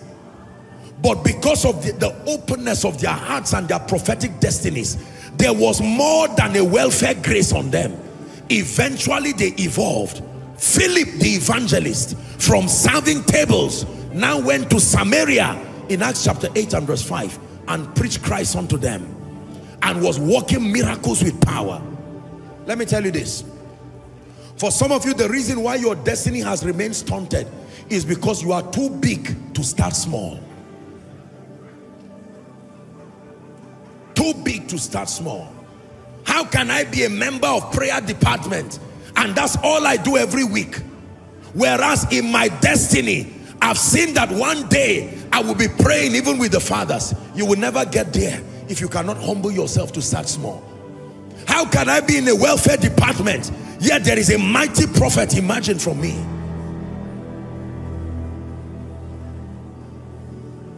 There is nobody who starts where you meet them in glory. They start usually in darkness and they grow as they evolve. David starts from the wilderness, killing the bear, the lion, feeding the sheep, and he's trained to not just become the shepherd, but to become the king. Hallelujah. I vowed to God many years ago, and that still remains my commitment, that everywhere he puts me part-time, per season, I will serve with all my heart. Whether I'm here in Abuja or in Zaria or anywhere around the world, the stage is the same for me. The assignment is the same. I will preach with as much passion here as I will preach in America, as I will preach in Zaria, as I will preach in a Bible study of 3 people. I will still shout the truth to their faces until they become. Hallelujah. God is speaking to someone. You have not carried this consciousness of why you are here, and you are just getting old. Do you know, in my opinion, you really do not have the legitimacy to elaborately celebrate birthdays till you discover why you were born, not that you were born. Many visionary people waste money celebrating birthdays, and they jump around with no definition as to why they are here. And God has given you the gift of time. I told you that when you are celebrating birthdays, don't celebrate your current age. You are celebrating the days left, not the days you have spent. You are celebrating the days left. That means if you are X years old and it's God's desire that you live, say, up to 80, and let's say for instance you are 40, you have not just covered, you are halfway your journey, whether you like it or not. So don't just celebrate the past 40 years. Be thankful, but look at the next 40 years. What can I do? At the infancy of this ministry, we used to train people. 3 days to your birthday, you go for a retreat. It's a culture that many still have till today. 3 days or 1 week to your birthday, you don't get up and buy any cake or kill any chicken until you are out of your retreat. You flog it out with destiny, asking questions. Lord, at this juncture, what should I do? What is the next step to take? Listen, if your birthday is this month or around the corner, adopt this principle. It doesn't matter who is celebrating you, let them celebrate sincerely. Go and spend at least a day or 2. Lord, I'm tired of wasting time. What is the next blueprint for my prophetic destiny? Hallelujah. But I want you to carry this song in your mind, even as you sleep tonight, that he has given you a destiny. He's giving you prophecy. There's something he said concerning you. The next Benny Hinns, the next Elon Musks, the next senior advocates, the next apostles, the next prophets. You see, if you refuse to become, you will stop others from becoming, because life is a relay. Other people are depending on your faithfulness to emerge. Today you are hearing, you are growing, you are being trained, you are rising in the spirit and in destiny, because by the privilege of God's mercy, somebody's obedience is contributing to your becoming. your obedience also will contribute to someone's becoming. We'll sing it one more time and I'll go to number 4. You have given me a destiny and a purpose to fulfill. With all I am, I'll spend my life to see Jesus revealed and Jesus glorified, Jesus revealed and Jesus glorified. So question 1, identity. Who am I? Question 2, please be seated. Why am I here? A question of purpose. Question 3, what can I do? Question 3, why am I here? A question of purpose. Are you ready for question 4? What can I do? Your potential. Your potential. Champions are champions because they live eternally aware of the investments of the Spirit within their persons. Whether it's in sports, whether it's in music, whether it's in ministry, whether it's in politics, all those who lead their field are people who are full of confidence in God if they are believers and in the giftings that He's put in them. Philemon chapter 1 and verse 6, write that scripture down and never forget it for the rest of your life. That the communication of your faith may become effectual by the acknowledging of every good thing which is in you in Christ Jesus. Worship team, what has God given you? Excellent voices. Write it down. What has God given you? The grace to receive songs supernaturally. Write it down. Listen, there is nobody here under the sound of my voice who is void of a gifting, an ability, a potential. Potential means what can be if it is developed, if it is deployed. Are we together now? A gentleman once met me and said he wants to be able to preach.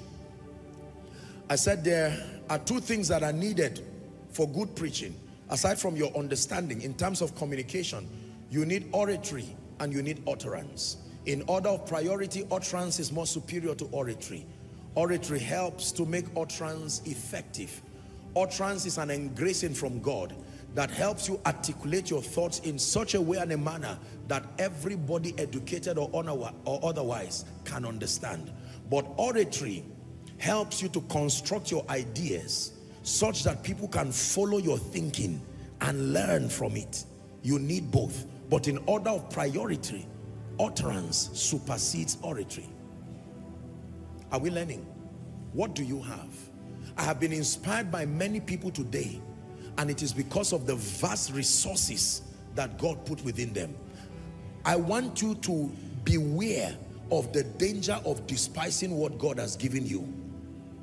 The woman in 2 Kings, I believe chapter 4, when you read from verse 1 to 4, the Bible says she was the wife of one of the sons of the prophet. And the Bible says she came and said, my husband is dead.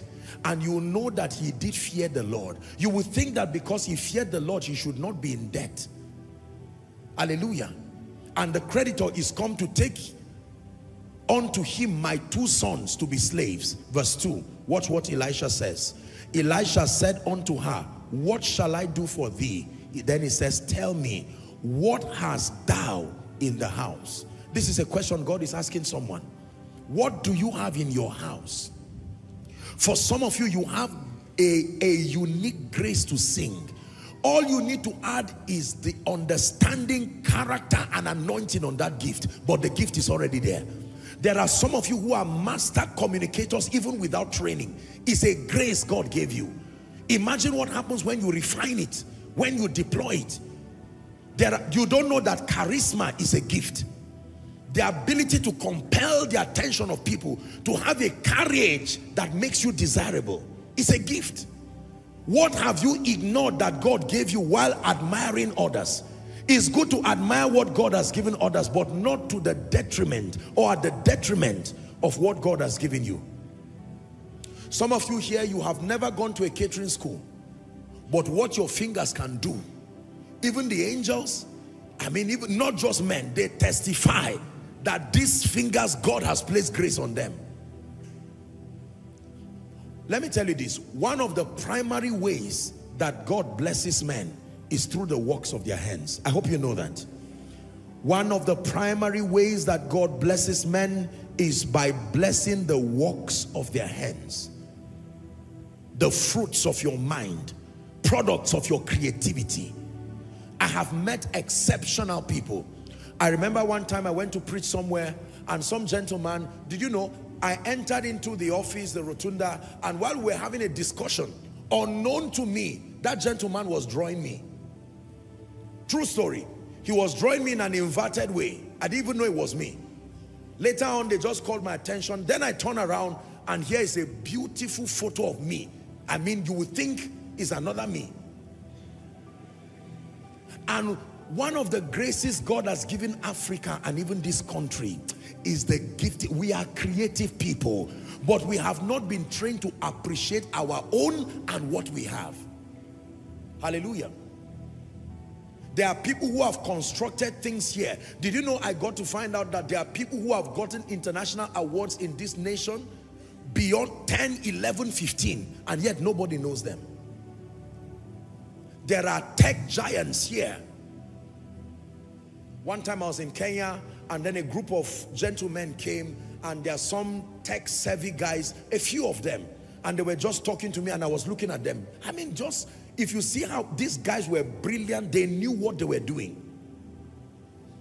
All these guys who hack and steal money from banks and the rest, that is a grace God gave them that they perverted. The same energy it takes to steal is the same energy it takes to build. Are we together?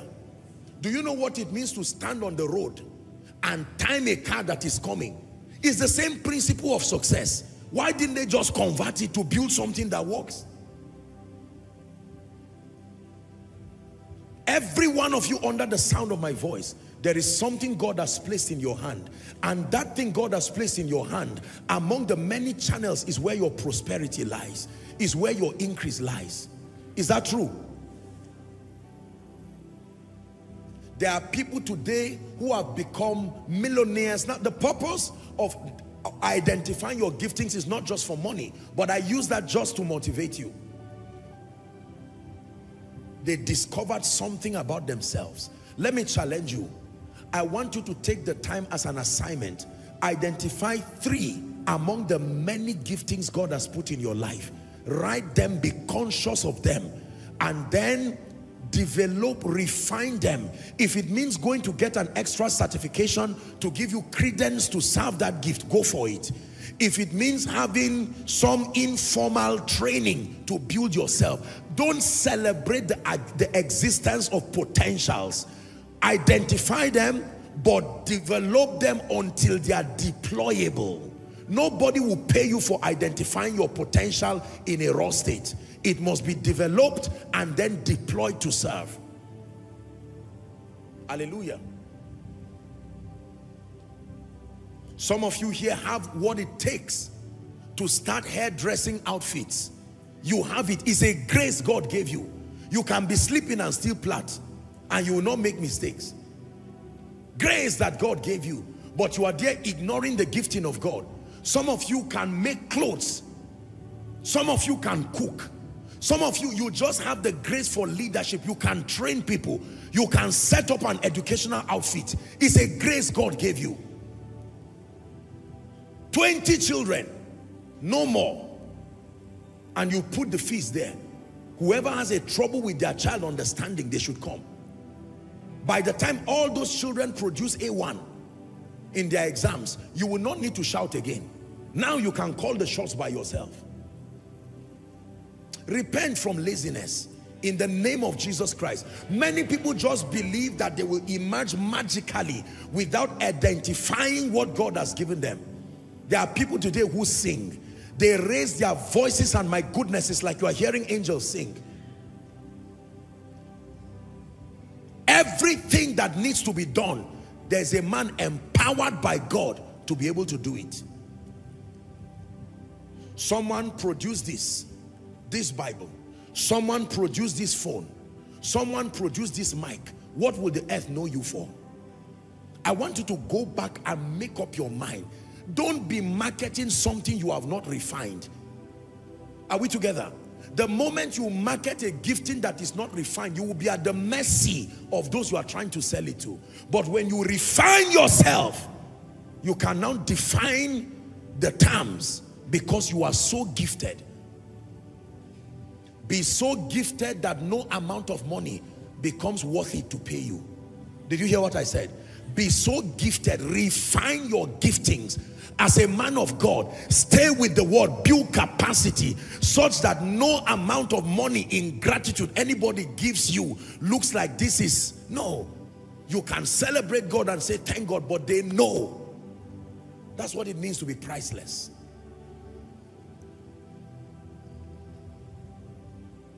There are consultants today that people leave Nigeria or leave any other nation to go and meet them. They may be 4 or 5 in the whole world who do the things that they do. They were not born that way. They were children who identified an area of grace and pressed towards it. I am a fanatic of competence. I detest incompetence. Make up your mind that average, selling average will only leave you a mediocre. Challenge yourself by the Spirit. You're a man of God, you make up your mind that in the name of Jesus, the Son of the living God, I will not stand on anybody's pulpit and preach. And while I'm preaching, they are passing papers and say, please tell him to round up. Our people are angry because he's just preaching nonsense. And once you are done, they just say, okay, please, your car is at this other side, go. And they meet as a committee and say, never bring this person again. You see how all our destiny helpers are frowning now because this guy did not bring anything. Make up your mind that when the light in the stage is on for you, the moment you stand there, you don't stand on to shame. Do your homework. Labor in the Spirit, in prayer. Acquire relevant knowledge. Acquire relevant trainings. Humble yourself and learn. If a child has what will promote and lift you and promote your mind and your understanding, humble yourself and let that child teach you. Hallelujah. I challenge our leaders here every time that we must continue to rise and to thrive. It is the same challenge for me as a man of God. I don't want to be at the same level. I don't want you to see me and it looks like I've plateaued at a level. No, it should be ever increasing glory. The Bible calls it the glory that excels. That when people see you at a level, by the next time they see you, you have risen to an altitude in the Spirit that is clear, evident before men. I'm praying for you. The kind of hunger that will not leave you a mediocre. The kind of hunger that will drive you to buy books. The kind of hunger that will drive you to watch videos. The kind of hunger that will drive you to get trainings. In the name of Jesus, may that hunger rest upon you. Can I tell you the truth? The cure for shame, among many other factors, is competence. The cure for shame, Apostle, people seem to ignore me. Nobody seems to pay attention to me. Let me tell you the truth. Competence is your bailout. I vowed before God, and that not from a competitive standpoint, that there is nowhere I will stand on earth that I'll be ashamed. No. I will admire people, I will be inspired, I will be challenged, but never to a point that I will return and put my hand on my head as though I were not. No. Everybody was given one brain on earth, 2 eyes, 2 hands. If I am mismanaging my own, I should challenge myself to reinvent myself. God is speaking to someone. There are businesses that have been lying here and God is saying you better start doing something about it. There are creative ideas. Do you know, some of you can be consultants. What you know, with all humility, there are few people who know it the way you know it. What is stopping you from evolving? You can advise people. If I were not a preacher, I would still not be a failure. If all I do is to travel around the world teaching people how to live effectively, I will still be fulfilled doing it. Fixing people's minds and helping them to think well. Listen, this destiny race, bar, if a door is closed, force it to open. Don't sit down there and say, who will open it for me? Force it to open. How forcible are right words. Hallelujah. You get to a place and it looks like there's nothing there. Father, you have placed something in my hand. What can I do? You gave me the ability to make hair. It's just making hair. Just making hair? Don't royalties make hair? Don't people make clothes? Why are you not the one doing their own? I have told you, you are only competent when kings invite you. And it's kings that really have the reward system you are looking for. Other people may just encourage you. The real reward comes when kings call you. Joseph interpreted 3 people's dreams. Remember? He interpreted the dream of the baker. They didn't have the power to reward him.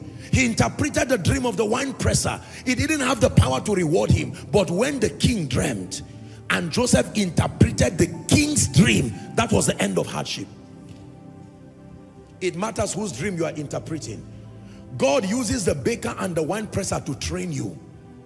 Maybe you're a man of God here. Some of the small meetings God is giving you, don't worry, be faithful. He's training you. When he's done with you, one day he will sample your destiny helpers before you and give you an opportunity to articulate his grace upon your life. And that becomes the day there is no going back again. Do you believe what you are hearing? Koinonia, you are being trained to be a people of grace, a people of kingdom influence. This ministry does not raise mediocres by the grace of God. Did you hear what I said? Regardless where you are coming from, you come as you are, but you do not stay as you are. Kings are looking for you. They are calling you. And you see, when you become competent, nobody will ask you where you are coming from. All those questions are ways of managing you out of the scene. When a patient is about to die and a consultant comes, nobody will ask whether he's a male consultant, female consultant, young consultant. If that consultant is 29 years old, everybody will come and they'll say, sir, my wife or my husband is about to die. Can you do something? Don't say, people look at me like I'm a small boy. It's a lie. It's a lie. It's a flimsy excuse. Your competence can add to your age and keep you in the midst of elders, and they will call you an elder, accredited by competence. I'm on my way to better days. I'm on my way to better days. That's your prophecy. I'm on my way to better days. It won't be like yesterday again. You're on your way to better days. Your status is changing. There's no more decline. You're on your way to better days. Status is changing. No more decline. I'm on my way to better days. Apostle, I didn't have the opportunity to be born by rich parents. All I have is just the ability to sow. When the hand of God rests upon that, and you will now begin to sow for kings, they will call you and say, where did you learn this from? And you will tell them it's by the hand of God. I'm praying for someone. You may be gifted, but the anointing that needs to come on your gift to now start bringing you rewards, I'm praying from this night, let that anointing rest on your gift. Shout a believer's amen. Let the anointing rest upon your gift. Let the anointing rest upon your gift. What do you do when you find your gifting? Identify it, refine it, and serve. Identify it, refine it, and serve. One last time. Identify it, refine it or develop it, and serve. You serve with it. You serve with it. You serve with it. Hallelujah. Every time you serve with the gifting God has given you, there is someone at the end who is looking at you, who needs you and will be willing to call you. Can I tell you this? One of the prayers I want to pray for you before we touch the last one is, if you are with the wrong audience, sometimes you can be gifted, but you are in the midst of people who don't need what you carry. If you are in the midst of people who don't need what you carry, you will look weak. It will look like they're taking advantage of you. But when God wants to help you, he relocates you and brings you in the presence of people who have a desperate need for what you carry. That's when you will see how valuable you are. Can I pray for someone? By the anointing of the Holy Spirit, this night, I relocate you to the place where those who need you are.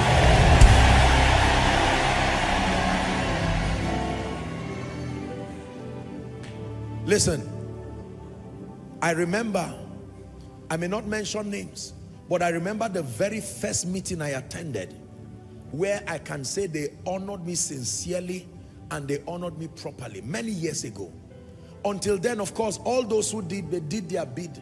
I went for meetings as an anointed man, and sometimes, those days, it was usually the youths in the church who really wanted me to come, and then they would pressure their pastors. So the people didn't have an appreciation for who was coming. It was just to honor the youth so that so that they don't leave. Since they've said they want this man. And sometimes you come, and with all due respect, not to look down, those days, I'm sure the people were sincere. Sometimes they look with disdain. Sometimes they look with sarcasm. Who is this guy? Where is he from? Oh yeah, let's hear what he's saying. John 3, we're listening. Then later on, oh, this is serious. They're tapping them. Okay, looks like there's something here. Never forget a very touching story. When I went to the house of someone to pray, I was invited. And I remember the man sat down with such sarcasm, and he was looking at me as if these are all these guys who are just these hungry people. And then when I began to speak, I noticed at a point the man stopped eating. True story. And he was looking. And then he started nodding in agreement. Later on, that's it. Yes, that's it. At the end of it, he escorted me out. I pray for you again, my dear people. In the name of Jesus, may God position you where you are needed.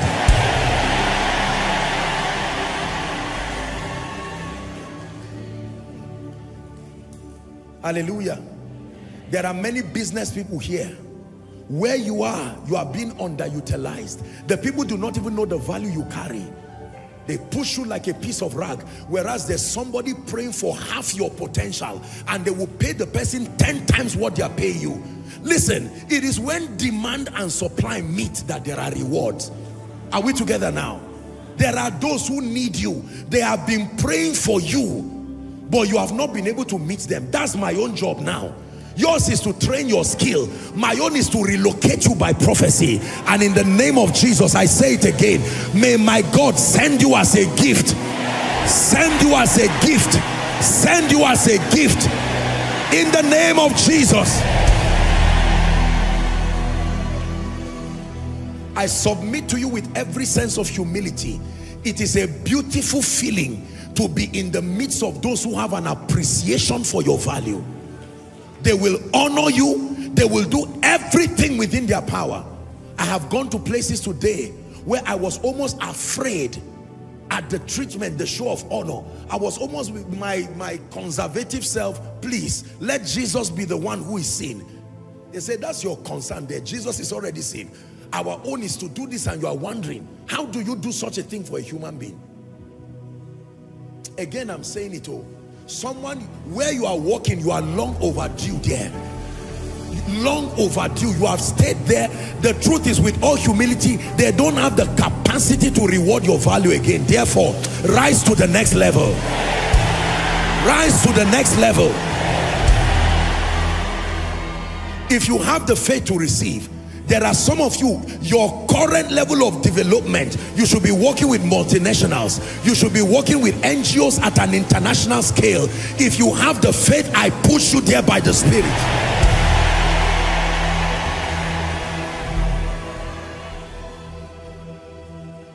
Something happened very recently that humbled me.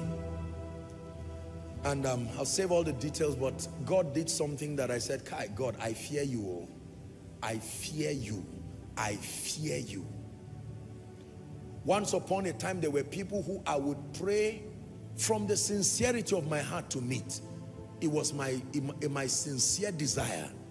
It would be such an honor to meet some of these people. With all due respect and with every sense of humility and glory to God. Some of these people today, they try to reach me and say, Apostle, do you know that I have tried for 2 years to get your number? The person who asked me to get, I had to be begging the person as if, and he finally gave me your number and I'm watching. And I said, my God, look at this.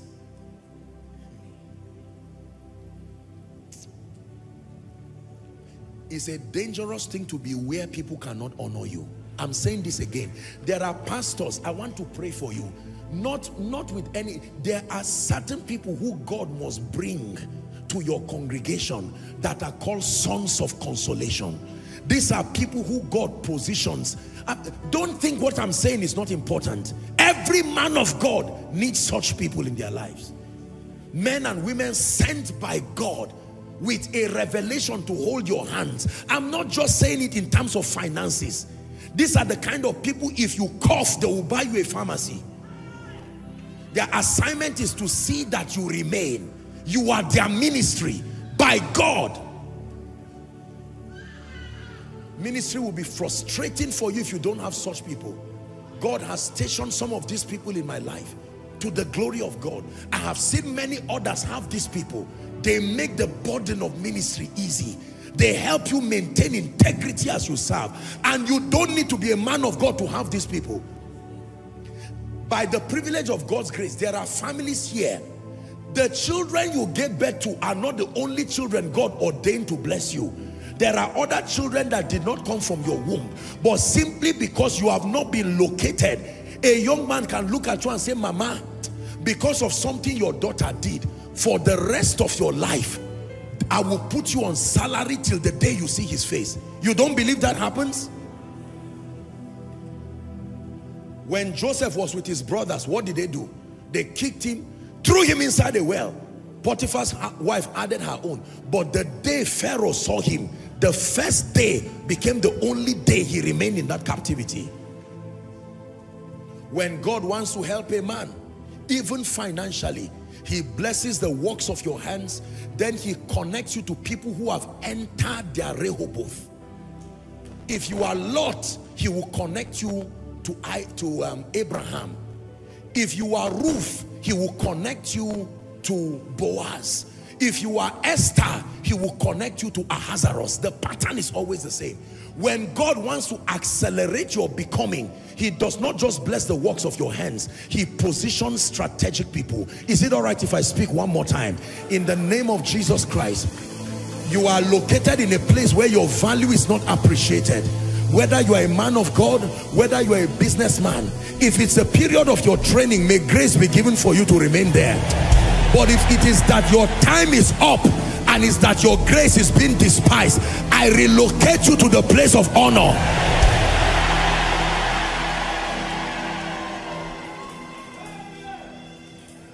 You will hear marvelous testimonies from this. Marvelous testimonies. Do you know, sometimes, this my dear people, sometimes they go to minister somewhere. They will bless them and give them honorarium, and then they will package something and say, when you get back, give apostle to. And I'm saying, did I sing? Did I preach? Did I minister? I don't even know the church where they went to. Hi. May God extend people from you. Extend people from you that will keep bringing back blessings to your life. There are some of you, someone will look at you and say, so you are the mother of this lady. Because of that, I'm moving you to a house of your own. Some of you, someone will look at you and say, so you are the one they've been talking about. I move you to this. If you believe it, receive it in Jesus' name. Please sit down. Let me give you the final one. What can I do? Is the question that wise men ask if they desire to maximize destiny. There is always something God puts in your hand. You identify it, you refine it, you deploy it. Not just to give you money. Money is not the ultimate intent behind deploying your gifts. Being a blessing, creating impact, and rewards only become natural. Finally, what is the final question? Where am I going when this life is over? Where am I going? It's a question of destiny, even eternal destiny. The wise do not stop in celebrating their giftings. The wise do not stop in celebrating all of the things that they achieve here on the earth. As much as we shouted amen and we celebrated all the things that God was giving us to excel, the question, where am I going, is a very powerful question. 1 Corinthians 15:19. 1 Corinthians 15:19. Koinonia, let's read together. Ready? 1, 2, read. If in this life only we have hope in Christ, we are of all men most miserable. One more time. If in this life only we have hope in Christ, we are of all men most miserable. You know what this means? This means that as much as it is to achieve things, buying cars, buying houses, strategic achievements, all of these things are wonderful, and they are part of the elements that help you to maximize life and destiny. But let me tell you the truth. One reality that all men must come to terms with is that eventually your time in the earth would come to an end, either by his return or your exiting. Again, let me finish the story I started with. So that glorious morning, I was in the city of Warri, preparing my notes for my session that morning, when I got to see that the late Dr. Miles had departed this earth, and sadly it was in a plane crash. I was quite devastated. I asked a lot of questions. Now I know better, haven't grown a lot more than I was then. You can imagine 2014. And I thought to myself, I said, my God, how brief life can be. You only need to be alive for a few weeks to learn the vanity of acquiring everything here and not having an eternal consolation. Our world is full of people today who have passed on to glory. It is in the matter of death that both the rich and the poor do not have any advantage against themselves and above themselves. When it has to do with the issue of death and transition beyond this realm, the rich is not greater than the poor. The educated is not more advantageous than the uneducated. Male, female, young, old. Death, or transition as I would call it, seems to be a very ruthless equalizer. It can bring both the rich and the poor to their knees. It can bring both the learned and the unlearned to their knees. It brings whites and blacks to their knees. It brings first world nations and third world nations to their knees. You would think because of the abundance of resources, people should not die. You would think because of the vast extent of education, people should not die. You would think because of the excellency of achievements, people should not die. You would think because of the dexterity of people's health, they should not die. There are people who died today with no known medical cause. They just write something, but their health was impeccable and they still died. When it has to do with the matters of rounding up your life in the earth, ladies and gentlemen, I want you to listen to this preacher. If all that we have only ends here, you do not have much. Thank God for certificates. Press for them. Thank God for secular achievements and achievements of any sort. Press for them. Build the business. Expand the ministry. But in all you're doing, have it at the back of your mind. Nobody has gone out of the earth with $1, 1 naira, 1 pound. It doesn't work that way. If you cannot carry your physical body out, talk less whatever, you know, is physical there. A quote from Dr. Miles Monroe. Here's what he said. The richest place on earth is not the gold mines in Congo or South Africa or some part of Africa. It's not the oil mines in Nigeria and the Middle East. He said the wealthiest place on earth, he called it the cemetery. Why? Because books are lying there that were never written. Businesses covered with sand that never came to the light of day. Speeches that could alter the thinkings of generations. Like, I have a dream. Imagine if he never said that. The press for justice and equality, captured in an intelligent person's presentation, has rewritten the liberation narrative of many, many territories today. What if these people never emerged? But my question is, now that they are gone, what becomes of them? I hope you know that every secular celebration ends on earth. The parameter for celebrating people in heaven and the life beyond works by a separate set of rules. You would think that if you were a billionaire, or you were a CEO, or you were some man of God, by the time you stand before God, they would arrange you based on that rating. Chances are excellent that if I come into an occasion, perhaps for the purpose of honor, you would say, Apostle Joshua Selman, please, your seat is in front. It doesn't happen that way after this life is done. You will join a very ruthless queue where everybody stands and the works of men will be tried.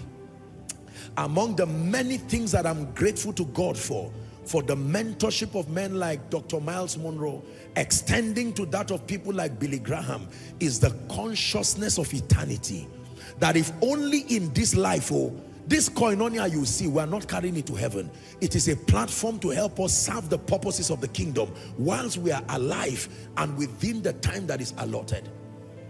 In this place right now, there are weak old babies. In this place right now are children under 10. In this place right now are teenagers listening to me. In this place right now are young adults stepping into their early 20s.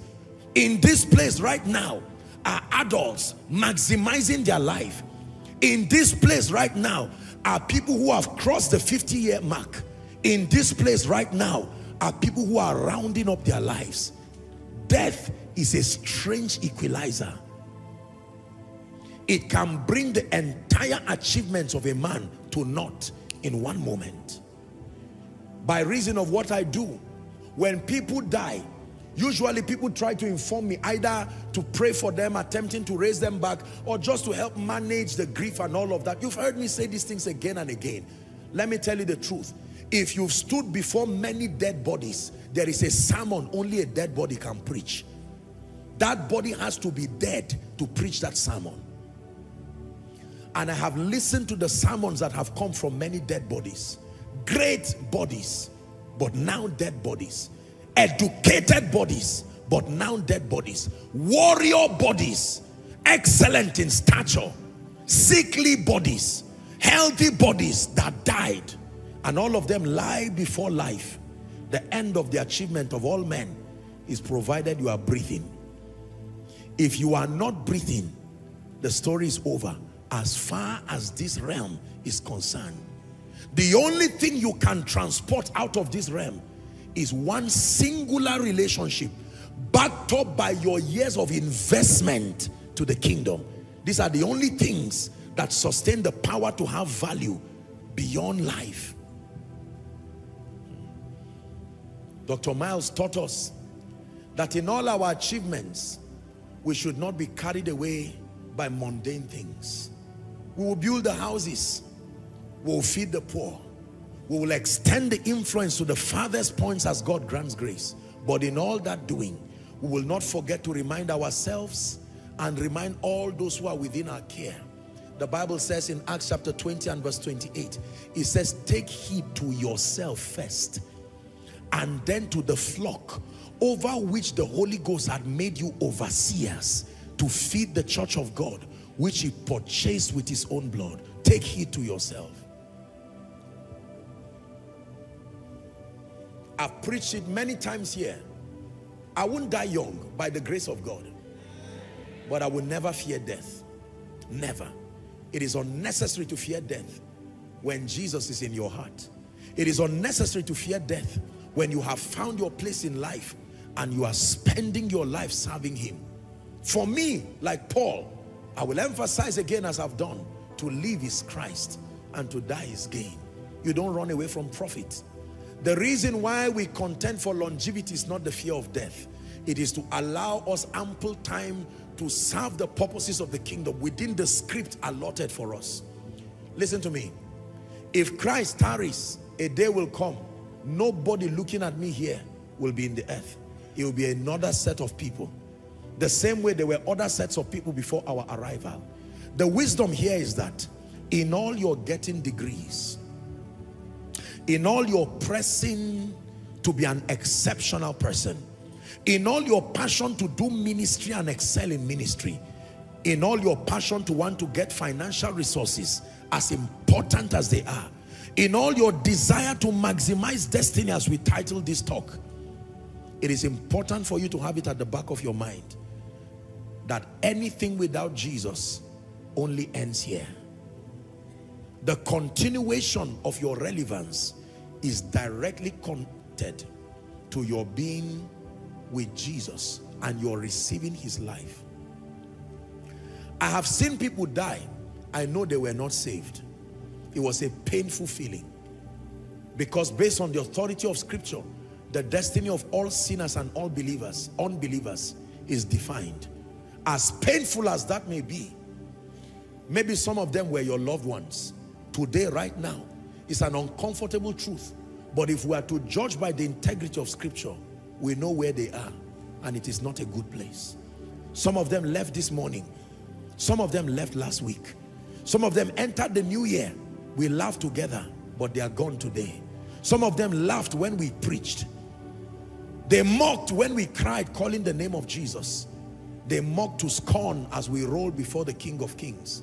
And for them, destiny has folded. Someone came to church tonight, and in the midst of all you have heard me teach, you shouted amen for promotion, you shouted amen for increase, you shouted amen for prophetic relocation. I hope you will shout amen when I mention Jesus. I hope you will shout amen when I mention the wisest question that all men must ask and answer. Now listen, you can delay in answering every other question I ask. Life will forgive you. But there is one question that when you delay, the consequence is eternal. There are people who would discover and answer the question, who am I, when they are 40 or 50. It's not the best, but at least it's better than nothing. There are others who will answer the question, where am I coming from, late in life. There are others who will answer the question, why am I here, late in life. There are others who will answer the question, what do I have, late in life. Life will forgive you. Even Abraham, he started a major part of his journey from 75. Life forgave him. But can I tell you the truth? There is one question that even if you answer and you do not answer properly, both life and eternity will not forgive you. That is the question, where are you going from here?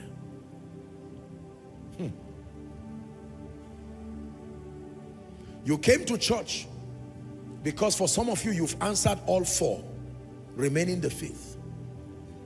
You have a healthy perception of yourself. Congratulations. You know where you come from because you've hung around church. You understand instinctively and by training why you are here. You have a vast understanding of your potentials. You've attended all kinds of leadership seminars, and they have trained you into piecing together your value.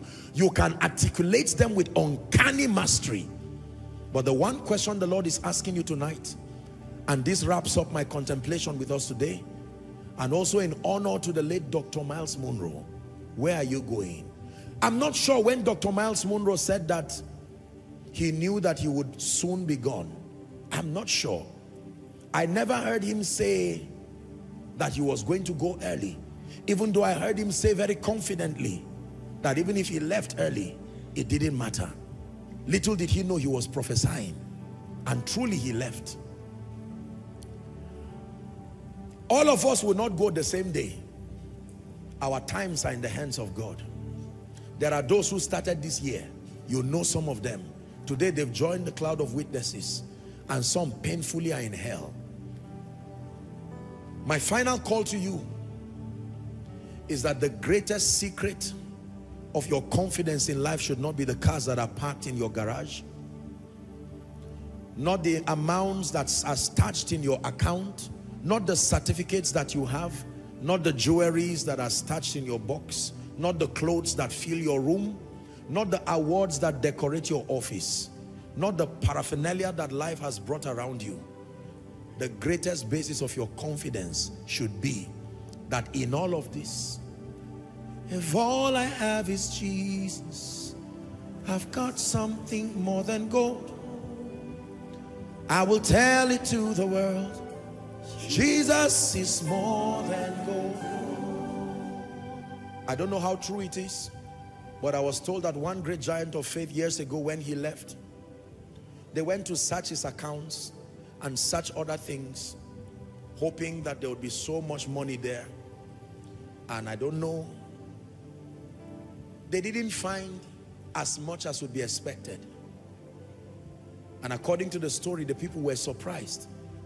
This man was so wealthy. We knew him to be wealthy while he served. What suddenly happened that he's long gone? It was told that the man would put a big table to eat and invite everybody and say, come and dine and eat. Honestly, let me tell you, don't wait till you are old before you understand the vanity of life without Christ. No certificate will replace your refusal of Jesus when life is done. No amount of wide travel across the globe. You may be vast in learning, vast in travels. It will not replace your not knowing Jesus. Before we bow our heads to pray, I just felt to do this right now, and then we'll pray. On this Lord's Day, the greatest way to maximize destiny, and I want you to write it, is to do destiny with Jesus in your heart.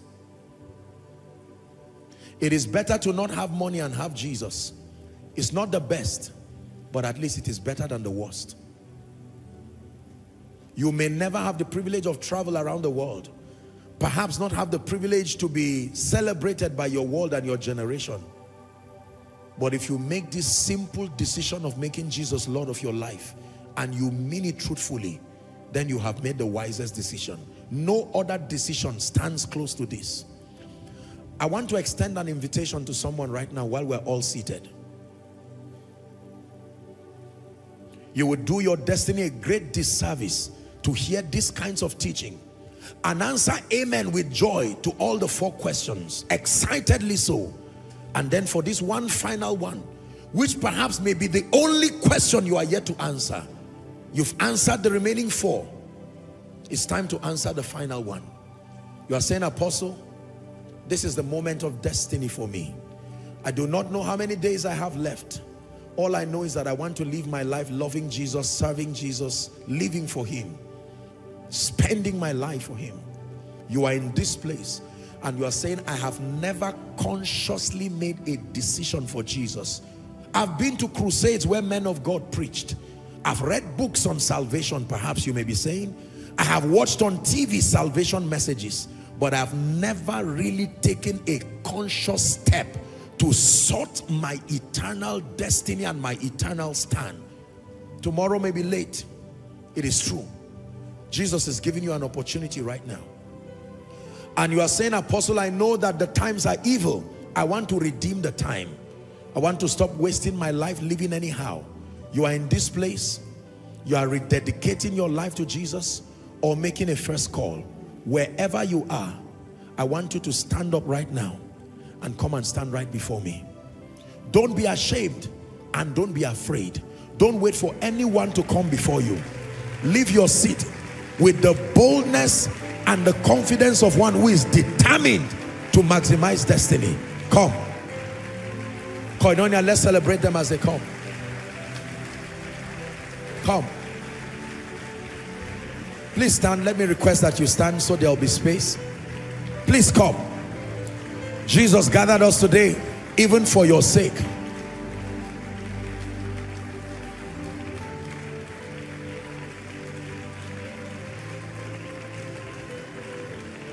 Come.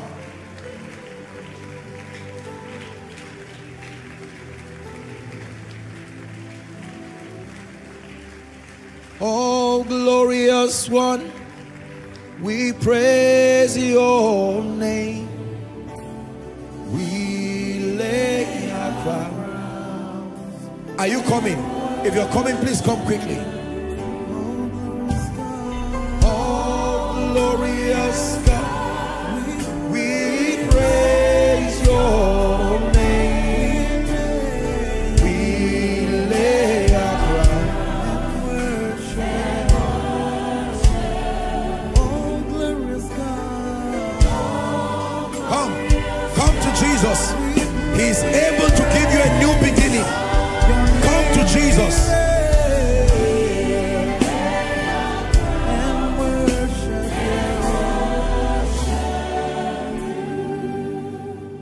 You're joining us from across the globe. I want you to follow in this prayer. If you're joining them, please come quickly. It's never too late to make it right with Jesus. Thank you, brothers and sisters, for this noble decision. Many made this decision, and today they are eternally grateful for it. Many despise the call for this decision, and unfortunately there may not be a chance again, based on what the Bible says. For you, you have hearkened to this call. The Bible says, as many who will come to him, he will in no wise despise. I salute your courage. Please lift your right hand, and I want you to say this after me as loud and as clear as you can. Say, Lord Jesus. Say one more time, Lord Jesus. Tonight, I have heard your word. I declare that I love you with all my heart. I declare that you are the Son of God. I believe that you died for my sin. I believe that you rose again for my justification. Right now, I receive Jesus into my heart as my Savior, my Lord, and my King. I declare that the power of sin, Satan, hell, and the grave is broken over my life. From tonight, I am a child of God. I go forward ever and backward never. Amen. Keep your hands lifted. Lord, we thank you, eternally grateful for the privilege to extend your life, your love, your message to these precious ones and the many who have made this call across the globe. Your word declares that as many who will come to you, you will in no wise cast away. We thank you for receiving these ones and imparting upon them the life of God. I pray by the authority of Scripture that the grace to live victorious Christian lives is imparted upon them right now. That they will love you like never before. They will serve you like never before. I pray for you all that you will go from glory to glory and grace to grace. And that when this life is over, together we will rejoice in the presence of our King and Savior. In the mighty and matchless name of Jesus. Amen and amen. Blessings to you. Please, I want you to move to my right. That will be your left. A group of counselors will just have one quick word with you just for a moment, and then you'll be back. Let's honor them as they do that. Thank you. Thank you so much. Thank you.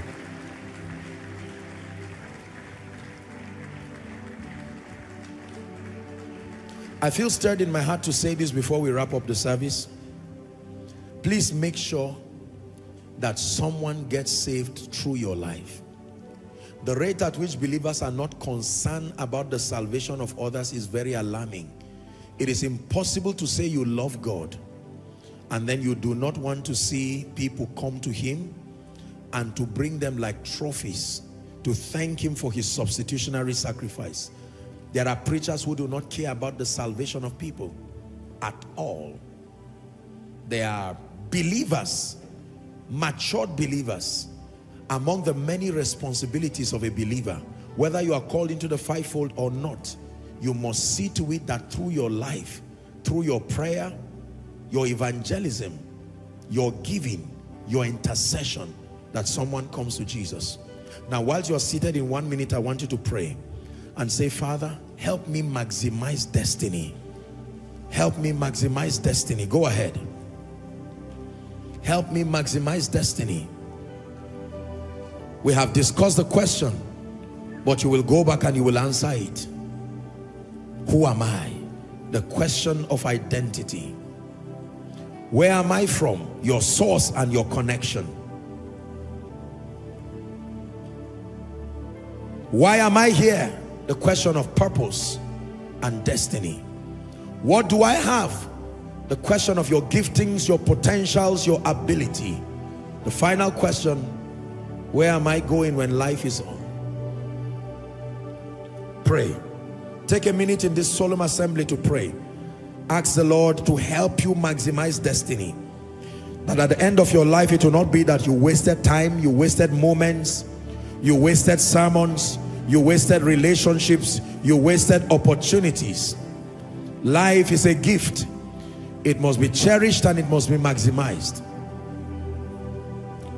Now let me pray for you. Father, in the name of Jesus, I stretch my hands over your blessed people here on ground and connecting across the globe. You have placed this as a burden in my heart, and I have brought your word to your people. Like the late Dr. Miles, like many others, Billy Graham, those who have joined the cloud of witnesses, who stood as signposts, models, references, patterns. They have helped us to evolve. They have helped us to become.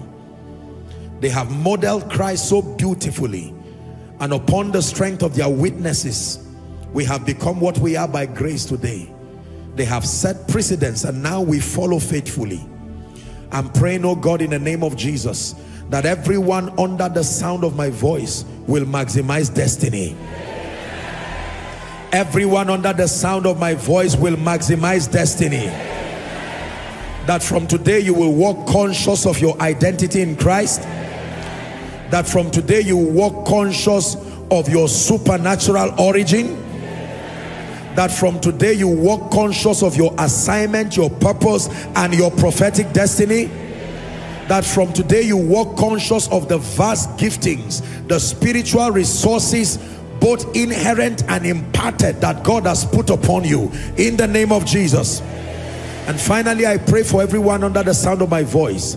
By this teaching tonight, let the fear of death die. Let the fear of death die. And let the plague of death die. You will live your life to its fullest. And when your time is up to meet with Jesus, it will be with gallantry and glory. In the name of Jesus. Nobody under the sound of my voice will be in hell. In the name of Jesus. You will love Jesus and you will serve him all the days of your life. And for everyone here who's had your spiritual life go down, and you are in a state where you need restoration, resurrection, we agree with you before this service is done that you will start a journey afresh with the Spirit. In the name of Jesus. But now that you have Jesus in your heart, go and prosper. Go and excel. You will not fail.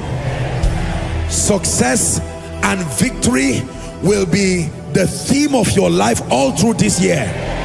I say it again, success and victory will be the theme of your life all through this year.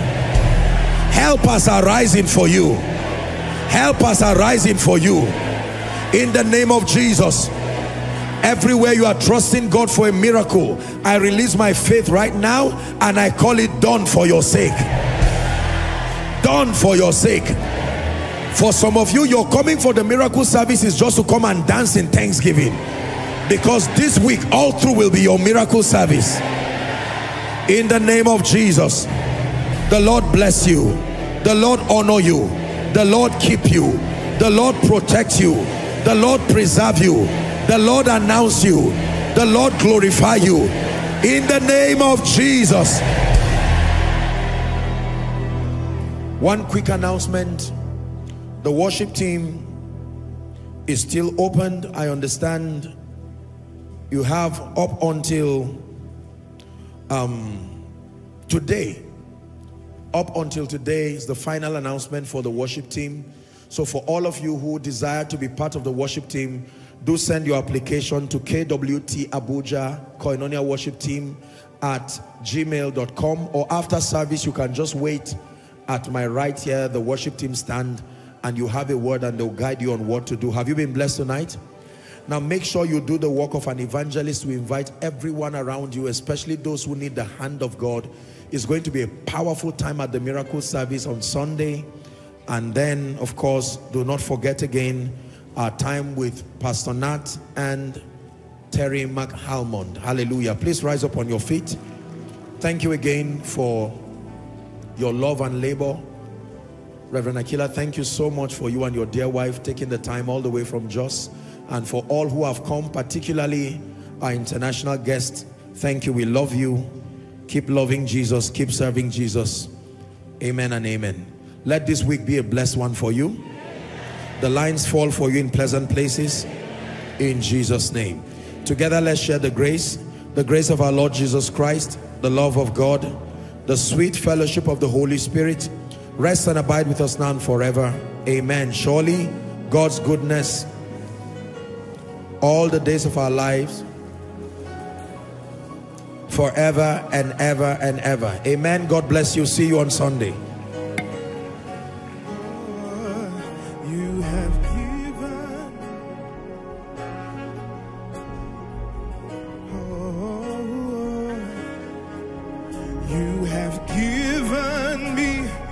Destiny and a purpose to fulfill. So with all I have, every breath in me, I will spend my life to see. You have given me a destiny and a purpose to fulfill. So with all. And did they start liking me? Can I tell you this? When God is silent, learn to hear the voice of silence. I'm praying tonight. Everything you have been carrying, this is the month to give birth to it. Your week beginning will experience dimensions of favor you have never experienced.